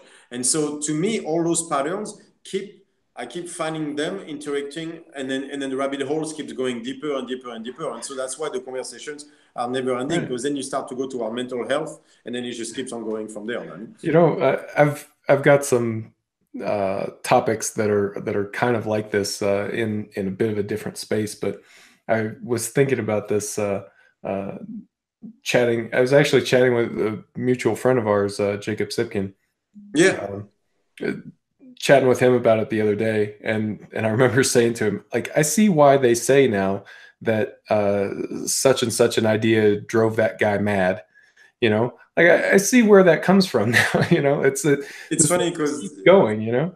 Yeah, because there's a bunch of guys that jumped the shark. There's no question. And I have a bunch of people around me that keep asking me if I'm ever going to go there. But first of all, I don't know, because you don't know when you get crazy. That's the point. But yeah, if you take it too far, I'm sure you could go to interesting places. Right. Well, I have some very concerned individuals around me lately, because they're like, you're going a bit too far there. I'm like, I'm pretty sure I saw a pattern. They're like, right. just sit down a little bit. Yeah. Okay, so we were talking about intensity, and we kind of Sorry. So we went into that. The second was blood flow. Mm-hmm. You've seen all the stuff into occlusion training that he's been doing lately, you know, like wrapping and then they see a lot of hypertrophy out of that. I've seen a lot of that because I do so much sled work at high intensity, and I've seen hypertrophy out of sled work at a high intensity and a higher blood flow. There seems to be an entire relationship there that's very new, like even occlusion training, like that's been only a few years old, but they seem to be, the bodybuilders know that for a very, very long time. And I think eventually we're going to start to understand exactly the importance of blood flow toward far more than just getting a pump. Basically, we're going back toward parasympathetic versus sympathetic. Pleasure is blood flow toward the extremities. So that's why the pump is so pleasurable, right? But we know it also triggers in my system, the parasympathetic nervous system would be triggered by blood flow expansion. So there, and then that's where we know the healing part of the body is into the parasympathetic and not the sympathetic. And so I think blood flow will lead to some very, very interesting discoveries. Like, for example, that doctor was talking about with the stem cell. I think the idea would be then that the blood flow has to be an internal torque in order to release that particular stem cell. There's a number of things that will come in the next 10 years out of the blood flow studying that we're doing now. I'm pretty sure I know where this goes, but we'll see over time if I'm right or not. But I think it will be far more important. I think blood flow is far more important than we consider. You see a lot of the Westside system that they use, like the 100 reps just to get the blood flow, just to get the healing process going. We've done that in bodybuilding a lot as well. I think there's a very important part there, not just from just a pure physiological level of just bringing like nutrients to the muscle. I think it goes way past that. I think it goes into the nervous system and activating the parasympathetic side in a number of things like this. I think it goes way past just the idea of, it's a pump and then you get nutrients to the muscle. Yeah, to be honest, that never resonated in terms of a sufficient explanation. Yeah. You know, like it seems like, oh, well, increased blood flow brings nutrients to the area. Well, it's not like there's no blood flow going there anyway. You know, that never quite made sense. It's like, yeah, like okay, so but if we're seeing a notable effect, you know, then it seems like I'm with you that it seems like there's something else there. I don't know what it would be. Your explanation sounds as valid as any other I've heard at this point. Yeah, we've gone into a number of things. Like, for example, like through breathing and a certain movement pattern, I can stop cramping in literally 10 seconds. They tell you cramping is a hormonal thing and everything, and there's no way around it. When we're in Utrecht, I'll make you do sled sprint until you cramp, and then I'll make you breathe a certain way and move a certain way in the squat pattern, what we call a cyclical squat pattern, and make you by rep 15 the cramping has stopped completely, like in a way like it never happened. It's the weirdest thing ever. It's a lot of things we think are physiological to me are neurological. Have you ever done, like, you know, you're sore as hell from a workout and you go do a few set of leg press and then suddenly next day you're not sore anymore? We can do that. I can do it now, where if I do it a certain way at the end of the training, I won't be sore the next day. Whereas if I don't do that, I'll be sore. I've tested it on 500 people. Really? So yep. Can you expand on that idea anymore? Yeah. Okay. So that's a longer one. So the idea was, the first time I played with that, I was in Paris, I remember, and I did a pure external torque workout. It was pec, shoulders, and biceps, right? And I'm sore as hell the next day. And so I take a day off, I go back, and I'm like, whatever, I'll do the workout again. I was pissed for whatever reason. So I do the workout again, and I'm still pissed. So I'm like, okay, fine. Then I'm going to do the same workout in internal torque. So I did pec, shoulder, biceps in external torque, very heavy. I go pec, shoulder, biceps in internal torque, little bit, not quite as heavy, but same muscles back to back, right? I wake up the next morning, no soreness, no fatigue, zero. I was like, that was so weird. So I go back to the gym, I do the same workout again. Same weights, external torque, then internal torque. Woke up the next day, no soreness whatsoever, no fatigue. I did it a third day. Bored out of my mind, but still no soreness. And I've been able since then to trigger a number of things like that through cyclical work, where I can diminish almost completely the soreness, not the effects of the training. That sensation of pain, of soreness, like that painful soreness, I can basically cut it down completely if I do a certain amount of work that triggers the parasympathetic nervous system. So that led me to believe that, of course, the soreness, the painful sensation is more neurological than physical. Like, of course, you have the micro trauma, but that if you trigger the healing process that the body has normally, then there is no need to basically to tell you to stop the next morning. There is no need to bring that feeling of, oh my God, you are hurt, stop training today, and things like that. That it's more a neurological issue and stuff like that. So they are that we do not understand a lot of we don't understand the nervous system fully yet. That's for sure. For sure, yeah. We've been able to trigger a number of things like that where that makes no sense. If, like, you know, micro trauma, therefore it's painful the next day. But you know that you've done that yourself. Like sometimes you do a little bit of training and then it takes the soreness away. So maybe it's a neurological thing, not a physiological, also a physiological one, but it's not as simple as they make it out to be. Yeah, that it's not a distal thing, that it's not a thing that's happening in the muscle itself, that it's exactly connected a lot more. That, I mean, that there's a much deeper connection. Yeah, and I think that seems reasonable at this point, almost, just because everything is a lot more connected than like the pure mechanistic models, you know. Exactly. I think that's René Descartes, another French guy, blame the French, man, had a very mechanistic way of looking at the body, which I think was very necessary at the time, because we're talking 15th century where everything is magical. So I think there was a way for the medical science, there was a need for the medical science to get better through a mechanistical point of view. But I think we took it so far that we went only into description and completely forgot function. You saw that with psychiatry in the 40s, where they only describe symptoms. So the only way you schizophrenia is you just lobotomize people. It was just a pure description, mechanistic view of, like, your brain is not working, we drill a hole through it. There was none of the function at the time. That's what it was. Yeah. That knowledge. Horrible. But there was pure description. They were not interested in the why it was happening. We just know it happens. It became very, very mechanistic, very, very description based. And I think we are still stuck in that model on a number of levels. And lately, if you look at neuroscience in the last 10, 20 years, every year we learn more about the brain, more about the nervous system, and we start to see connections that just were not there before. That now you can start to relate to a lot more to the Asian cultures when it comes to how the body, like the interconnection of the body and things like this. And so I think there's a need to go past that description, that mechanistic model that we all go through. I think it's far more connected and far more complex and interesting than this. And I think the role of the nervous system is vastly underrated. Which is making that thing that makes the muscle fire. Like, it might be a little bit more than that. But if you look what they give you, it's basically just hormonal. And like soreness, it's always that. It's always just, it's mechanistic. There's hormone and then the body gets sore and this happens. I don't think it works like that. I think the neurological aspect is far more important. Yeah, well, I think that that sort of description seems to be catching on a lot more as far as like our understanding of pain science, which I'm reluctant to veer too deep into because I know that my understanding is going to be limited. But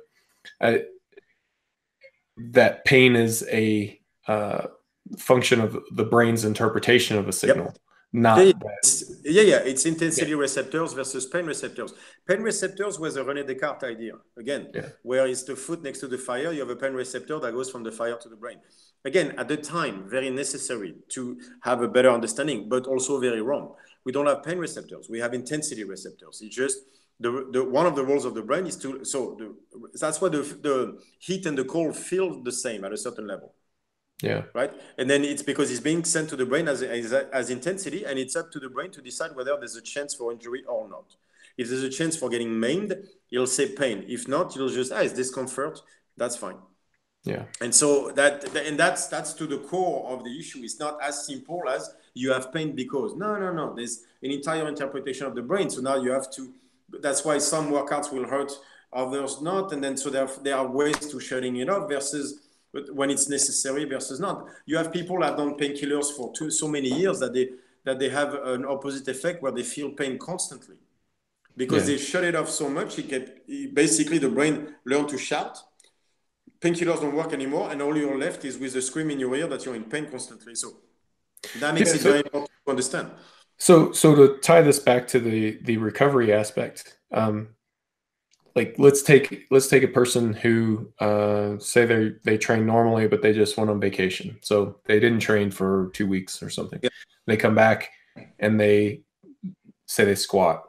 Mm-hmm. Normally, that leads to a week of soreness afterwards, a week of discomfort. So what you're saying is that if they were to do some additional work that was internal torque, focused on internal torque, that would help to activate a certain movement pattern and a certain breathing. And actually, I've done it. If you look on the YouTube channel, you will see that I talk about with Casper van der Bruin of Holland. He was coming off of 9 weeks of nothing. He had ended up with a kidney infection because he was so burnt out. And he did nothing for 9 weeks, zero. I put him through a big workout that actually we filmed parts of it. And then I talk about it for like an hour on the thing, and I posted it on the YouTube. And he ended up doing the whole workout high as hell. After that, going like, I feel so great. Wakes up the next day, zero soreness. None whatsoever. And I blasted him with shoulder presses and rope pulls. And after that, sandbag squats and sled drags. So like just mean workout. And he's like, I zero. And he felt on a high when he left. But that was a very, very specific thing where I triggered the parasympathetic through breathing and also a movement pattern with a certain way. So it's not enough. The movement pattern had to be correct. The breathing had to be correct. So it was a very, very specific parasympathetic movement. I never let him go sympathetic. I never let him fight through it. I kept it all on the IT side, right? And he woke up the next day with a great workout, no soreness, zero, after doing nothing for 9 weeks. So that actually I know because I've done it. And I have the video. It's all there. You can watch it. And I've done this again and again and again and again and again. Yeah, I'm definitely going to check that out. But, okay. That's at the time it blew my mind. So that ties into the third principle, I think, which is win. The win, yeah. You know? Yeah. And that's all your neuroscience aspect of the necessity to and win is not always getting a PR. That's not what I mean by that. It's setting a goal, setting a win for the day, and achieving that to make sure that we don't live in a wrong mind state, leaving the gym in a wrong mindset. Like I'm sure you went home after certain workouts, and you get home and you just can't wait to fight with a wife. Like you're gonna remember what she said 2 years ago. You're just gonna look for that argument, right? And everything. And that means you're leading in a very sympathetic state, but if not handled properly, can lead to anxiety and can lead to a certain number of things. So the idea of the win was to decide what the definition of success was. And that's a very important part for me because a lot of time definition of success is a problem because you'll see people, their goals is just enough so that they don't hate themselves. Instead of having goals that actually means loving themselves, their goal is just to not hate themselves. So that means you're going to always be in that cycle of doing just enough to not feel anything, which of course leads you straight back to compulsive behavior and pain and stuff like that. So it's going to be very hard for me to build the proper intensity if every time you go home, you feel like shit. Right? So so the win was that aspect of continuity in your training, consistency would come out of a proper definition of success, deciding what the true goal was for the day so I could get you consistent. And on top of it, to try to get people to go at it in a place of love, in the sense of the guy tells you, I want to lose 10 kilos. I'm like, okay, so you're telling me once you lost those 10 kilos, you're done. You're happy with your life, and you're not going to ask for anything else. You're going to look at yourself in the mirror and tell me, oh, I'm good now. That usually doesn't happen. Or you lose 10 kilos, and halfway through, what does he say? Yeah, but I want to be strong as well. Yeah, but I want to deadlift 300 kilos. Yeah, but I want to do this. And now basically you have no setup for victory whatsoever. And now that means driving towards sympathetic state, because now here comes anxiety. And so now we're going back to targeting the nervous system improperly, and we go right back in the same problems. And now the arch collapses. And so the win for the session was very, very important. Basically, and it was like, for example, like how to learn new skills. The only way, like evolution for, mammals for the last million years has been the same way. To learn a new skill, you need to play. Yeah. There's no way around it. You see that with, tigers born in zoos and stuff like that. The only way, you need to play. So there has to be a clear definition of how to learn a new skill. So if your session is to set up to teach someone a power clean, this is going to have to be done a certain way. Otherwise, all you're going to get is frustration out of people, a sympathetic state, not necessarily what you want. And that's going to lead to the entire arch collapsing, and you're not going to succeed at what you do. Okay. So that's more the mental side, if you want. Yeah. And important as well. Like I was just talking to one of my lifters, and we were talking about kind of mind state and goal setting and things like that, and how from like a competitor standpoint, I want my guys to focus on things that are within their sphere of control. So from a powerlifting standpoint, I can't control what that guy lifts. I can control what I lift. So I'm going to focus here, and it leads to more of it bleeds over into training too. And I was talked at length a bit about how I kind of got sucked into this mentality for a while of needing to outwork my competition and needing to do more than what they were doing, and how that led to really doing way too much training and got injured. And really it's why I'm not competing right now.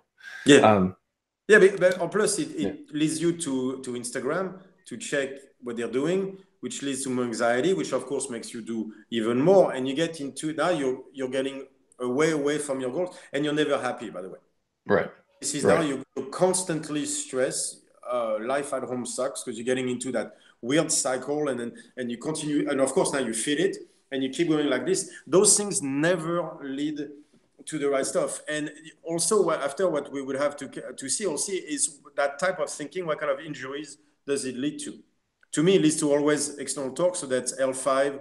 And then I start to see the same pattern of injuries coming again and again and again. And so that alone for you at your level, like that means you're going to imagine taking 1 year off means at your level.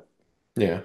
It's so much training. Like we were calculating at some point with a friend of mine that over the course of the year, we took like 10 or 12 CrossFitters, and the amount of work they were missing per lift was around 10-15%. Because some session they go like, oh, can't snatch today. So you want 10% more work, don't get hurt. Yeah. Stop getting killed. Yeah. Right. So, but that's to me, like, for example, like for you, it would have been at the time, why did you get stuck into that mindset? So there was an approach to that started at some point that you didn't catch. And then it would have been easy, but then you're in that, and once you're in that cycle, there's no one turning you away from it until you get hurt, unfortunately. Like once that train starts rolling, man, it's so hard to, I know, I've been there too. It's so hard to stop. Like it's catching that early part where something was out of balance. Yeah. And then that's why I keep pushing the lifter toward balance continuously in that mental state, because I need balance, because otherwise that train starts going and then it can be very, very hard to stop. So as this relates to win, it's about setting, I guess, a goal for each session that moves you toward your goal. And it's something, and your ultimate goal is going to be something that's internally focused. It's not going to be. I won't like it's, like I do that a lot because I mentor on the mental side also a bunch of athletes, and I'm not a life coach, by the way. I'm just saying. I'm just mentoring them on the mental side. And he was like, okay, so I want a definition of a goal that you're going to get, and you can tell me you're happy. You've done it, you're happy. Give me one. It's the hardest thing for them to do. Yeah. Like, give me something, give me a practical, right, explanation of a goal. It's just, no, don't tell me you want to be happy. What the hell does that mean? Like, you're going to be happy because you reached the goal. Like, happy, you have good days, bad days. Like that means you feel like one day you're successful. I want something to tell me, I reached this, I'm happy. But then when we reach this, then I mean, you got it, you're happy, we can put this aside. I mean, so an entire work like that. And I had people that they came back to me 2 weeks later to write me an email saying, it took me 2 weeks to figure this out. Like, it was always like the next thing and the next thing and the next thing. Yeah, I wouldn't have an answer off the top of my head. You know, like I had some kind of far off numbers, but you know, if I achieved those numbers, there would have been more numbers. I mean, for example, yeah, but like, okay, but that's the thing, right? So we reached that 800-pound deadlift that you got, right? But it would have been like, when you got this, we achieve a certain things. You got that. No matter what, you had that number. There's a mental relaxation based on that. Whereas I know, so there's a whole work there where you got the 800, you got it. That's it. You're world class. You define it before. 800 is world class. You are world class. You cannot, no one can ever take that away from you. Like, it's like being a dad. That is something you became. All right. No one will ever. So then we can work from there. After that, it can be, then after that is gravy and everything. But you can't just have that. I want 10 more pounds. 10 more pounds, you're already in the setup of I'll never be happy. But even at that though, like, you deadlift 800 and then you go, I wonder if on my next cycle, if I could get 820, Yeah. That's that 20. Yeah. It's the next 20 and the next 20. Like, so right. It was very important for me to have, to have very clear definition of what the win was. And then the more I talk to anxious people, the more I realize they have absolutely no clue what they want. They just have, I don't know, it's the next cycle basically. But like, I'm like, can we just sit down and talk about where we're going? Yeah. I mean, I would say that, like, from my standpoint these days, it's not so much about pursuing a concrete number, but it is about pursuing the improvement. For me now, speaking for myself, my goal in training is to see how much I can improve in this next cycle. And there's not, I wouldn't say that I've got a lot of anxiety attached to that. It's more of like almost like an intellectual curiosity, although that's not quite right either. No, but because now you have a quest, like it's an internal quest, and everything that you're going to is, I want to find out what this was. And it can be like, I want to find out why I got in that mental stage where I needed to chase this. That got like, okay, so how do I chase that, but not going crazy through, how do I, like, there was an entire thing for me, Jiu-Jitsu, I started when I 18 to be able to express anger that was pent up inside and gain self-confidence. I love Jiu-Jitsu. The greatest thing that happened to me was to do Jiu-Jitsu. You know why I lost it? When I thought world champion. Because then suddenly it was about beating the other guy. Whereas before, I only done Jiu-Jitsu to improve myself. And now suddenly it was beating the other guy, lost it. And I cannot go back to Jiu-Jitsu to this day because I get so competitive in there. I have to beat people. I'm trying to find a place in my head where I can go to Jiu-Jitsu to find that again. Not even the anger, just the self-confidence, just the joy of doing Jiu-Jitsu. I have such a hard time finding it now. I lost it at Strongman for the same reason. I love Strongman because I could blast myself to oblivion where my brain would shut off. Literally, I found myself sleeping on the parking lot because I couldn't make it back to the gym. Because I loved killing myself like that. But the second I said pro Strongman, lost it. Because it wasn't about me anymore. It was about the other guys. Yeah. So it's about kind of maintaining that focus on what moves you. Like, what makes you happy? What moves you? I guess we all have different things. But what moves you? What got you to stick to powerlifting for so long at such heavy weight? It's such a grueling lifestyle all that stuff. Like there's a deep love for it in there that led you to that. That's what moves you. We need to find that. Otherwise, you go. You know what I mean? You lose it. Well, I can tell you for me, through this injury, I learned about myself. So like I said, I've been focusing on front squats for the last year. It's the same to me. Like all it needed to happen was I said, you know what? Squatting and deadlifting, I've been trying, it keeps hurting. I'm done. I'm just going to stop doing things that hurt for a little while. So what can I do that doesn't hurt? Well, I can do front squats and I can do pull-ups. So instead of squatting and deadlifting, I'm going to do front squats and pull-ups. And when I decided that, it's like everything changed. Now that's my focus. The thing that I care about, what I learned from this was the thing that I care about isn't powerlifting, isn't squat, bench, and deadlift. It's the process of improvement. It doesn't matter to me if it's squatting, benching, deadlifting, or front squatting. Like I get people that ask me all the time now, when are you going to compete again? And to be honest, I don't know. I mean, I would like to do it again at some point, but I'm having a good time doing what I'm doing because I can go down there and I can train. I can hit it hard as I want. And nothing hurts. And at the end of the training cycle, I can see I either improved or I didn't, and that I learned something from it. You know, so you process, got better. And that's the key process of getting better. That drive you. Yeah, that's what I'm here for. Yeah, now exactly. Now you can build a program for you, knowing like as long as I find exercises where I keep getting better, I'm getting stronger, I will enjoy it. So now you can go back to competing, but while doing whatever is necessary to keep moving you forward. Understanding that if you're in the right mindset, chances are you're going to do better anyway. If you're in the wrong mindset, no matter what, you end up in the same place.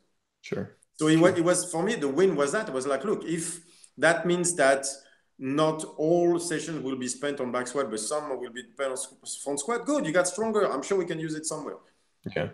No, and it'll be, because this hurts, okay, but then instead of, like, I can't snatch right now, okay, maybe we can strict press. I'm sure I can build something somewhere that'll make you better at snatching once we can go back to it. So let's focus on winning. Yeah. Which is getting better. Yeah, that to me, that would be at least in from my side, the best win is getting better. And sometimes it just means getting smarter. But I know, like, if I'm a better human being, chances are I'll train harder and better, and I'll do better at the end. So it's whatever allows me to become better. So let me see if I can tie a couple of these ideas together and tell me if I've got it right or wrong. So we've talked about 3 different principles. We talked about intensity, blood flow, and win, and how that manifests itself a lot of times in the training that you prescribe and espouse. You like to do sled work, right? Lots of heavy sled work and sandbag stuff, loaded carries. I see that quite a lot, right? So those tools allow you to push intensity hard. Yep. Safer. Yeah. So another thing that we didn't really touch on was kind of this idea of weight bearing, eccentricity, and skill. Nice. So if you take pushing a sled, it's low weight bearing in terms of load on the body, no eccentric component, low skill component. So easier to recover from. And no reason to stop because no skill, right? So that means you can push the intensity about as close to a heart attack and not pay the price the next day. Imagine if you were to do that on a set of 100 squat, like 100 kilos or whatever. You know how you wake up the next day. You're not doing shit for a week.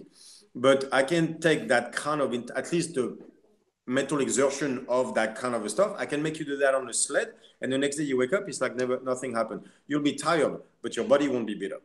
Yeah. And so I can have that max intensity and that max blood flow and that win without breaking you in the process.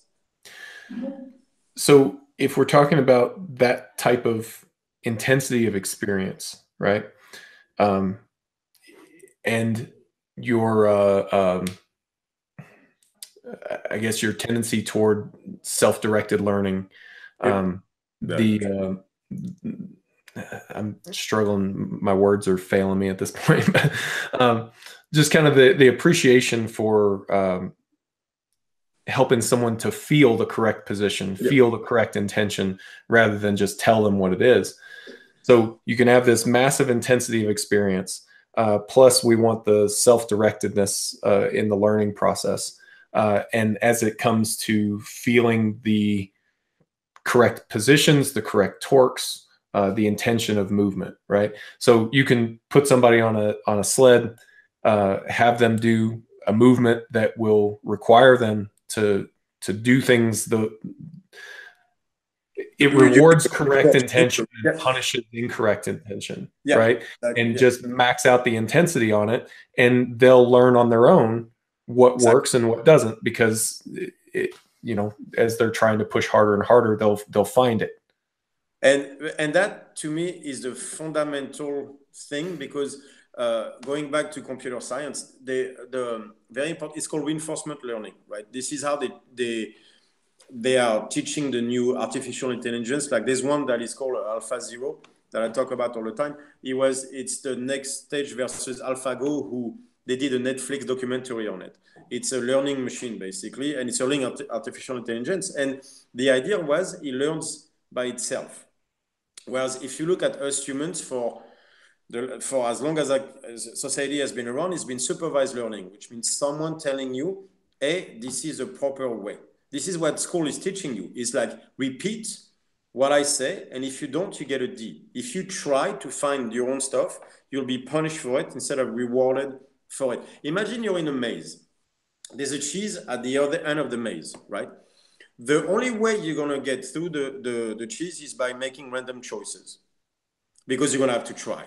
Imagine if there's parts of the maze where there's watering holes, part of the maze when there's electrical zappers. Welcome to life, right? You're going to get to some places where, oh, that's cool. There's water. I can rest. You go out, you get zapped.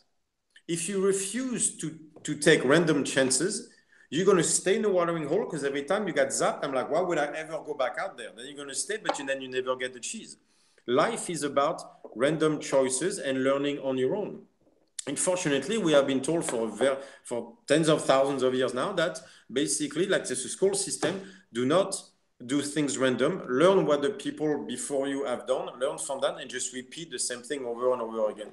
Whereas there's an entire thing that you'll have to Google called AlphaZero versus Stockfish. Stockfish is a world champion chess computer. It's what they call a chess engine. It's designed to play chess. He has memorized every single game by the grandmasters. He knows every opening theory and every endgame table, and he calculates 70 million positions per second. So he does not understand the game of chess. He doesn't have to, because he beats you by brute force.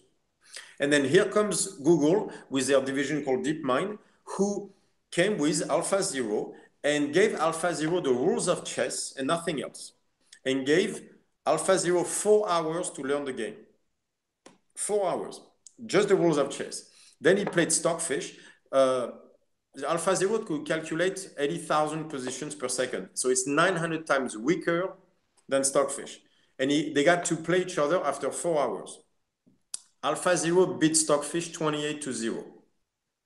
The most beautiful games I've ever seen. AlphaZero played like a human being. He sacrificed early to achieve long-term positional advantage. So I'm talking a concept that a human understands, but a computer doesn't. AlphaZero, the best way I can tell you that AlphaZero understood that. He sacrificed early to get long-term quality of the game, and because he understood that it wasn't about the position, it's about winning in the long term. So he understood the difference between reward and value. And then he has done that through reinforcement learning, which forces the element of randomness into the learning process.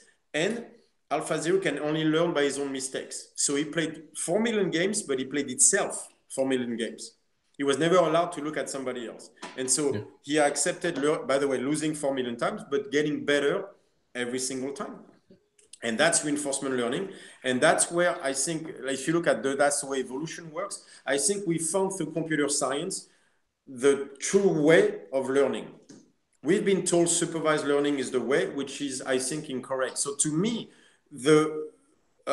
giving people the capacity to learn by themselves, for themselves, how to move correctly is the greatest thing.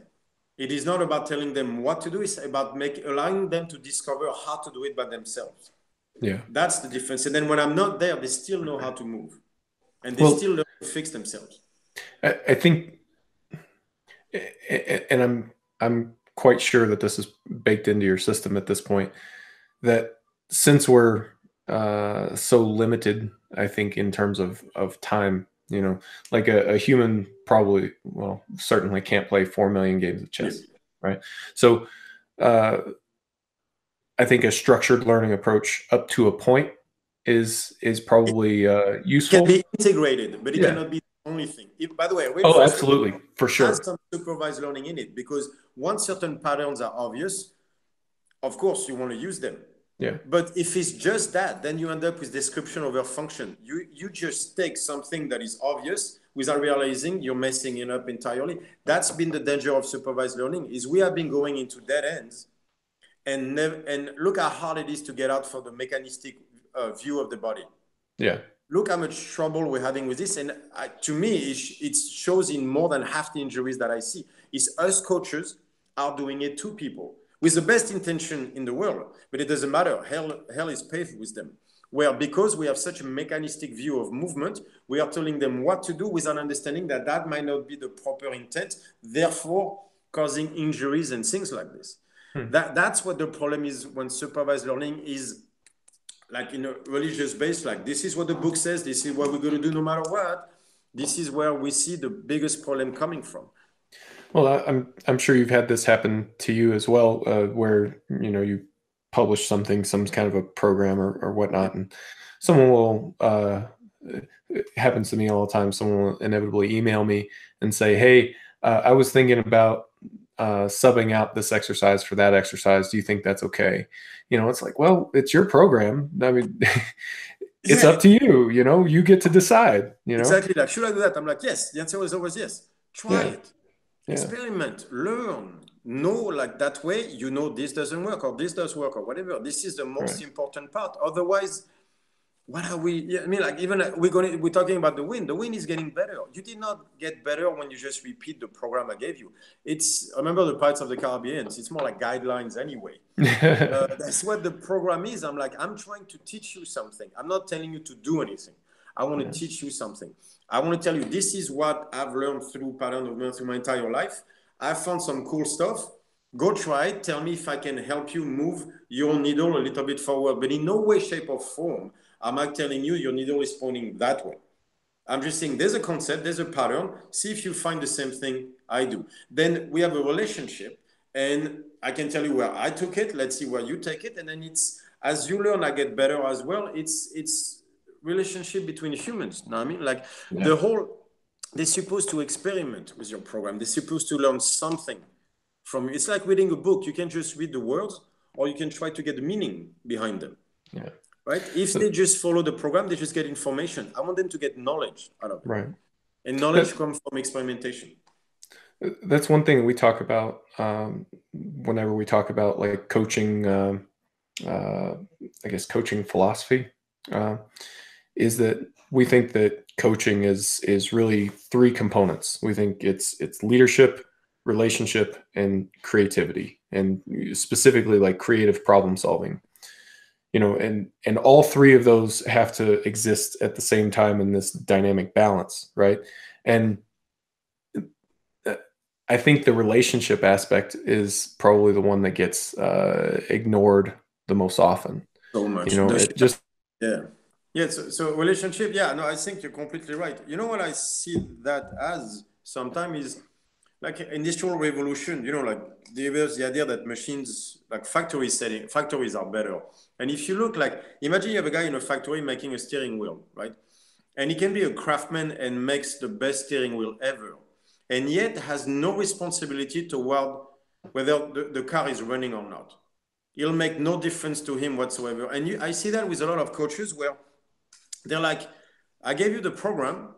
My responsibility was to make the shiniest, best program ever, but yet without seeming to care whether it works or not. I'm like, that's not the job. Like I see that with actually the worst is probably with nutrition. I was like, I gave people a plan. If it were that simple, everybody would have a six-pack. It's not that simple. Like your responsibility towards people understand or not. Toward, again, the relationship with the person. Like, are they understanding the program? If they can't do it, why? How can you help them achieve the goal better? Yeah. And I think nutrition is a great example, because I think you see that in people who kind of promote responsible nutrition coaching. Yeah. They talk about like the best diet is the one that you can follow, that adherence being a major component, right? Like you can have the best theoretical approach in the world, but if it's not implementable, then who cares? Then who cares? And that's sorry, I just realized I was running out of battery. Yeah, no problem. Yeah, but that's this is where I think this is where you see the most is nutrition, because it used to be like they would give you, you know, like protein is 4 calories and all that stuff, and that was the way. I mean, I remember me reading about it. It was a bodybuilding diet and stuff like that, and that's the way to do it, and that's the only way to do it, and then we're all going to do it like that and everything. And now we, like, you know, years and years later, and realize no, people can't do it. So there's an evolution toward that. And again, I love that new aspect of nutrition, but I think coaching needs to follow that. Physical strength and conditioning need to follow that. Like, we all debate 84 versus 85%, but there's, again, description versus function, right? That to me, the most important part is understanding why the movement is not getting what we're trying to get out of it. And that's where really the entire thing about torque was about. It was like, before I tell someone to squat, I'm going to have to explain it what it is first. And that was the whole work with evolution was based on that. I was like, it's not like we're all talking about high bar versus low bar. I'm like, at the end, it's still a squat, right? So I understand there are differences, but there should be a underlying pattern to both. And so, okay, so can we start understanding that and then going toward? But to me, it always came back down to always came back to relationship and people, because the reason I started to push toward internal torque so much, because I was seeing so many CrossFitters coming to me with hurt shoulders from external torque on the snatch. And at some point I was like, guys, this has to stop. Like, this is ridiculous. I see so many of you, but I didn't have an argument. I couldn't explain why. I was telling them this was bad. I was like, but I was told this was good.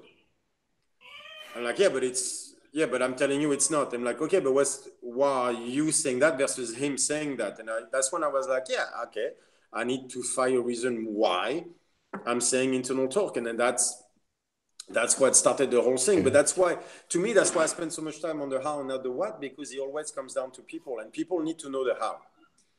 Need to be explained the how, and you'll get much more out of people if you can engage them that way as well. Or at least that's the way I've always seen it. I want to see people get better. So I want to see them getting smarter as they go. I refuse to just tell them, like, this is a system. I want them to understand each step so that they truly understand the system and they get better every little time. Not just memorization. Never memorization, understanding. Yeah. And so that's why the week is so long, for example. Yeah. Well, so kind of with that, in terms of injury prevention, and I know we're going super long here. This is probably the longest podcast we've ever done. But as far as injuries go, are there any common injuries that you see with powerlifters, and kind of where do you see that stemming from? Yeah, like there's a bunch of stuff. For example, like the idea of, you know, the S pyramid with the structure thing. Like, I've seen a lot of powerlifters squatting weight they cannot walk with. So the problem with that is, I know their legs are strong enough and their core most likely. You can take the upper back structure is not ready for that kind of weight. Like, if I were to put that weight on a yoke, on a strongman yoke, I could tell you there's no way they're carrying it. Like, if you're squatting a weight you can't carry, to me, that's a problem. That's telling the structure is not ready for you to handle that weight. That means every time you squat, you're putting, first of all, there's a big chance of you getting hurt. And it's saying something about your structure. I think for powerlifter, the best thing we can do is giving them a stronger structure. So we have certain numbers like that. Like, for example, your yoke carry should be about 150% of your squat, or at least 120. Like, that should be a minimum. Like, so that way, every time you're under that bar and you take it off the rack, you have full control of it. Your upper back can take it. When you come down and up, you can actually truly use your leg power to drive without having your upper back collapsing under the weight, because we're never perfectly balanced. So imagine you have left versus right? So your teres major on both sides is supposed to handle the weight, but the right one doesn't do it. So now you're leaning slightly to the right. So now you have to put your hips slightly under it. So now you're starting to shift, and now you're going to put max weight on that. That's going to hurt maybe your knees, but that wasn't the problem. The problem is not your knees or your leg. The problem is you could not hold the weight on your back correctly. So we're going to have to work on that. And something, so there's a number of things. Like I've seen people that cannot, like farmers walk their deadlift, for example, like even at 80% of their deadlift, and you can see the T-spine is getting collapsed completely. Imagine what you do every single time you deadlift past that weight, like you're just not in the proper state. And so a lot of it was making sure the muscles were balanced, but also that the structure could take it. So there was a day, like I had my best results with my powerlifters, not at your levels, but we had some strong ladies. Was once a week, we would do them like pure strongman workout, just to make sure they could build the structure necessary for them to go heavier in their lifts.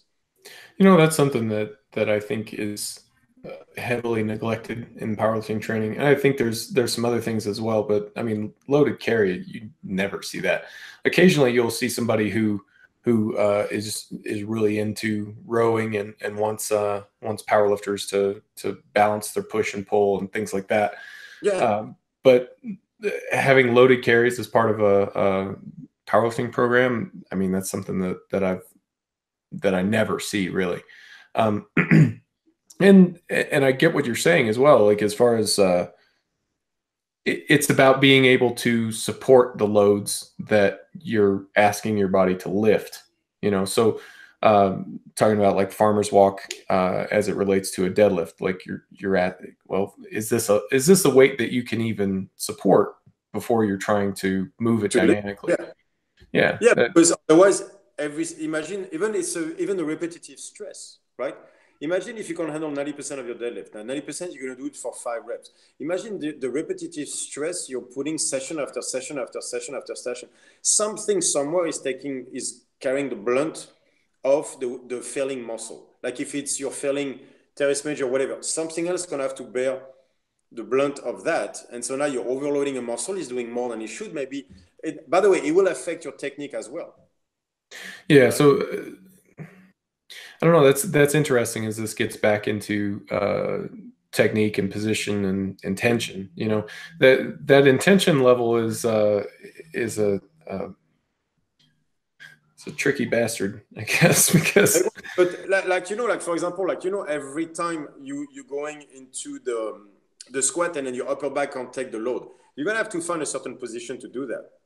It might not be the best one, but you're gonna find it. Right? Yeah. And so now you're doing something weird with your upper back, or you have to squeeze the bar a certain way because let's say you don't have teres major, you want to go to the dorsal because that's what you have. Now you're going to have to change your technique based on what your upper back can do instead of whatever positioning suits best for the exercise or whatever. So it can change a number of things even on your technique because the second I see you compensating for something, for me, it means trouble. I never want to see someone compensate. I want you under a bar at a certain weight, like you can stay under it for a minute. Then I know that one squat you're not going to be put in weird places where you have to do things you shouldn't be doing in the first place. Yeah. So and you're talking about like subtle things too, like not things that are big obvious things that you're going to see if you're just watching a video or something like that. You're talking about these subtle positional things. And at that weight, that means there's no cue that can fix it. If your upper back cannot take the weight, you're going to shift. Like whatever you're going to compensate, there is no cue that can change that. Yeah. You just haven't done the work necessary for your structure to take that weight. And for whatever, and plus it's not, I'm not blaming you. Like maybe your upper back is not necessarily that okay, but then we're gonna have to do the work that you need to go play with that kind of weight. It's just maybe in your case is this, in another guy's it's gonna be that. But I need that structure to be able to take the weight. Yeah, that makes sense. And that to me that's truly on top of a lot of other stuff. But the main thing I've seen with powerlifting is the lack of work on the structure. They become so specialized that they want to spend every living moment working on the lift.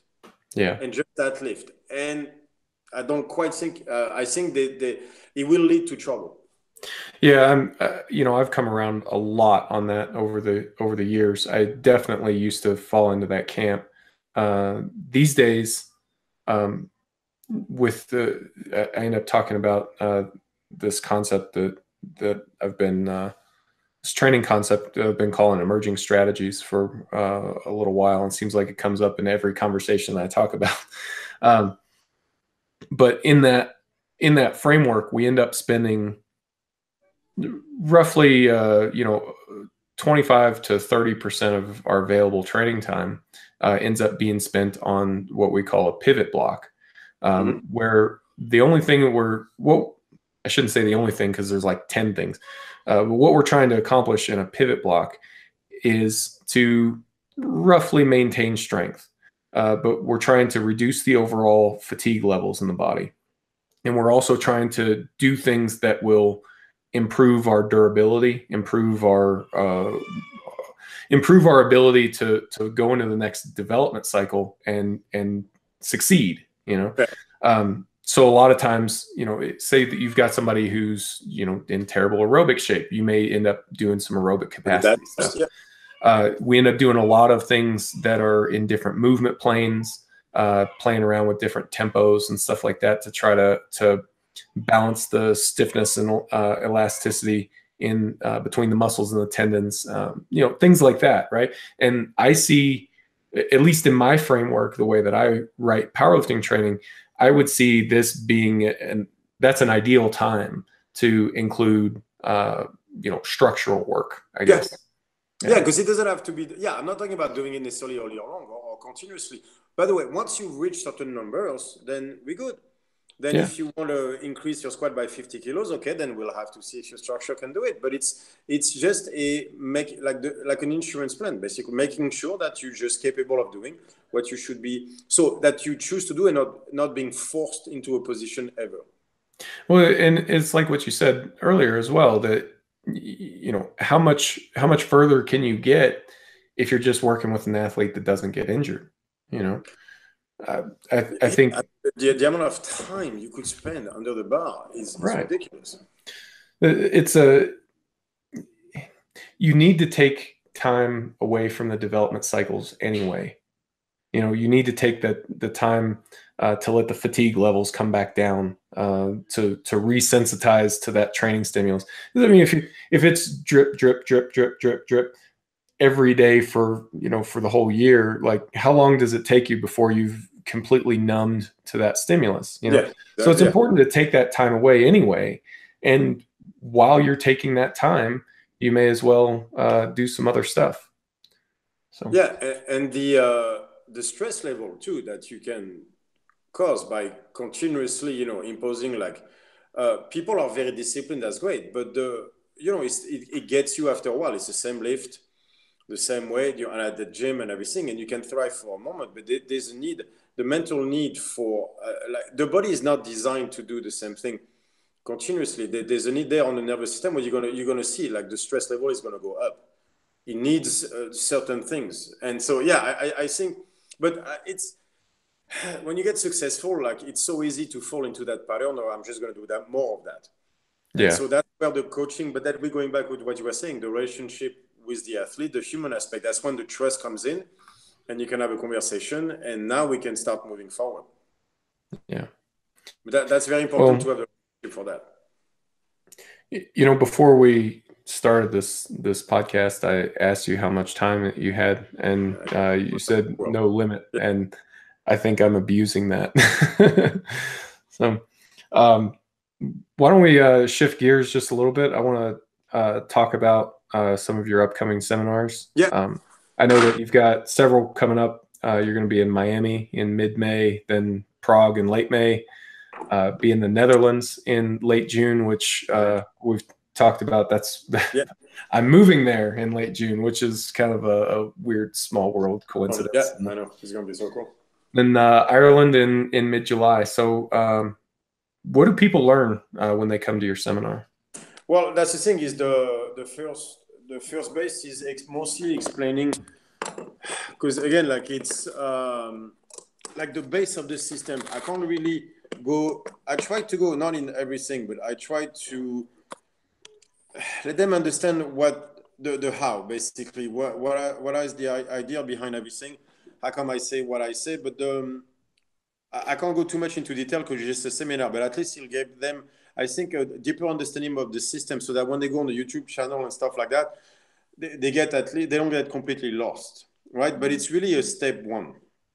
into understanding the system. And the system, like literally, we have the coaches week, but that's only step 2. Really, what I take them from there is the coaching, the mentoring program, where we stay in touch online. We have like calls every 2 months, because it will take you 8 months to a year to get fully toward the system. And from there, as a coach, they can start applying. They start to apply it earlier, but like to have a full grasp of the system, it takes a long time, because it's almost like a way of looking at things more than a. Yeah. So it's never going to be a method.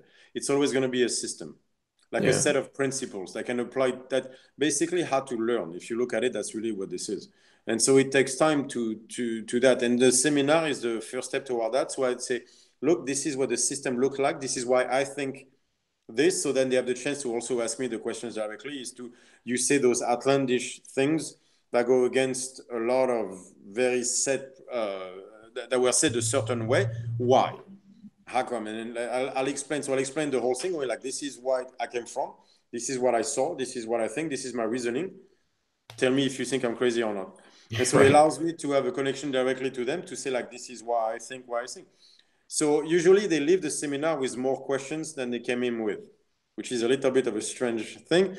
But that's been mostly that. I want them to have the beginning of an understanding of the system. And so I want them to live with basically also better understanding on how to learn. If I can do that, I'm happy. Excellent. And then hopefully get to talk to coaches and gym owners about, what we talked about, relationship to the human aspect of coaching, what it entails, like it's not just running a business. It's more than that. It's just getting in touch with people and trying to you change lives. Yeah. And so those are the parts that matter a lot to me, and I would like to see the fitness industry just dealing with human beings a bit more. Let's put it this way. Yeah. And then the coaches week being step 2, you get to go. I mean, it being a week, you get to go into a lot more depth. Exactly, into the system, because now we can talk about the precise aspect, and like there's a number of things with the nervous system that are very important, because I think again, like if I'm correct with the torsions and the nervous system, that means there's a lot of things that apply to the nervous system that can be applied to exercise, to programming and things like this. And then I can go into depth, because then that opens up certain doors and certain rabbit holes, and I can go much deeper into this. But it just keeps going, the depth keeps going and going and going and going. So I need steps to go through all of that. Yeah. But I can't just bombard people too much. So right. I mean, just time itself is a limiting factor, but if anybody is interested in signing up for that, looking into more details about locations and whatnot, or anything along those lines, you can go to strongfit.com/seminars, and that's where all that information will be. Yeah. So, I mean, I suppose that we've probably covered most parting thoughts at this point, but anything else that you'd like anybody listening to know? I'm sure there'll be more, and we'll do this again. But of course, covered a lot of it, yeah. Well, if anyone wants to connect with you, it seems like Instagram is maybe one of the better ways. StrongFit1, and then they can get in touch with me there. I don't spend that much time on social media anymore, but they probably can get in touch with me there. I'm a single dad. I raise a 13-year-old. She needs my time as well, and working on the system is matters. And then I have all my coaches on the mentoring program I have to take care of. So, but they can get in touch with me there. Awesome. Excellent. Well, thanks again for your time. Thanks for letting me take up so much of your day. This is an awesome conversation, and I do hope we get to do it again. Yes, we will. And then I'll see you in Holland anyway soon. I know, right? Excellent.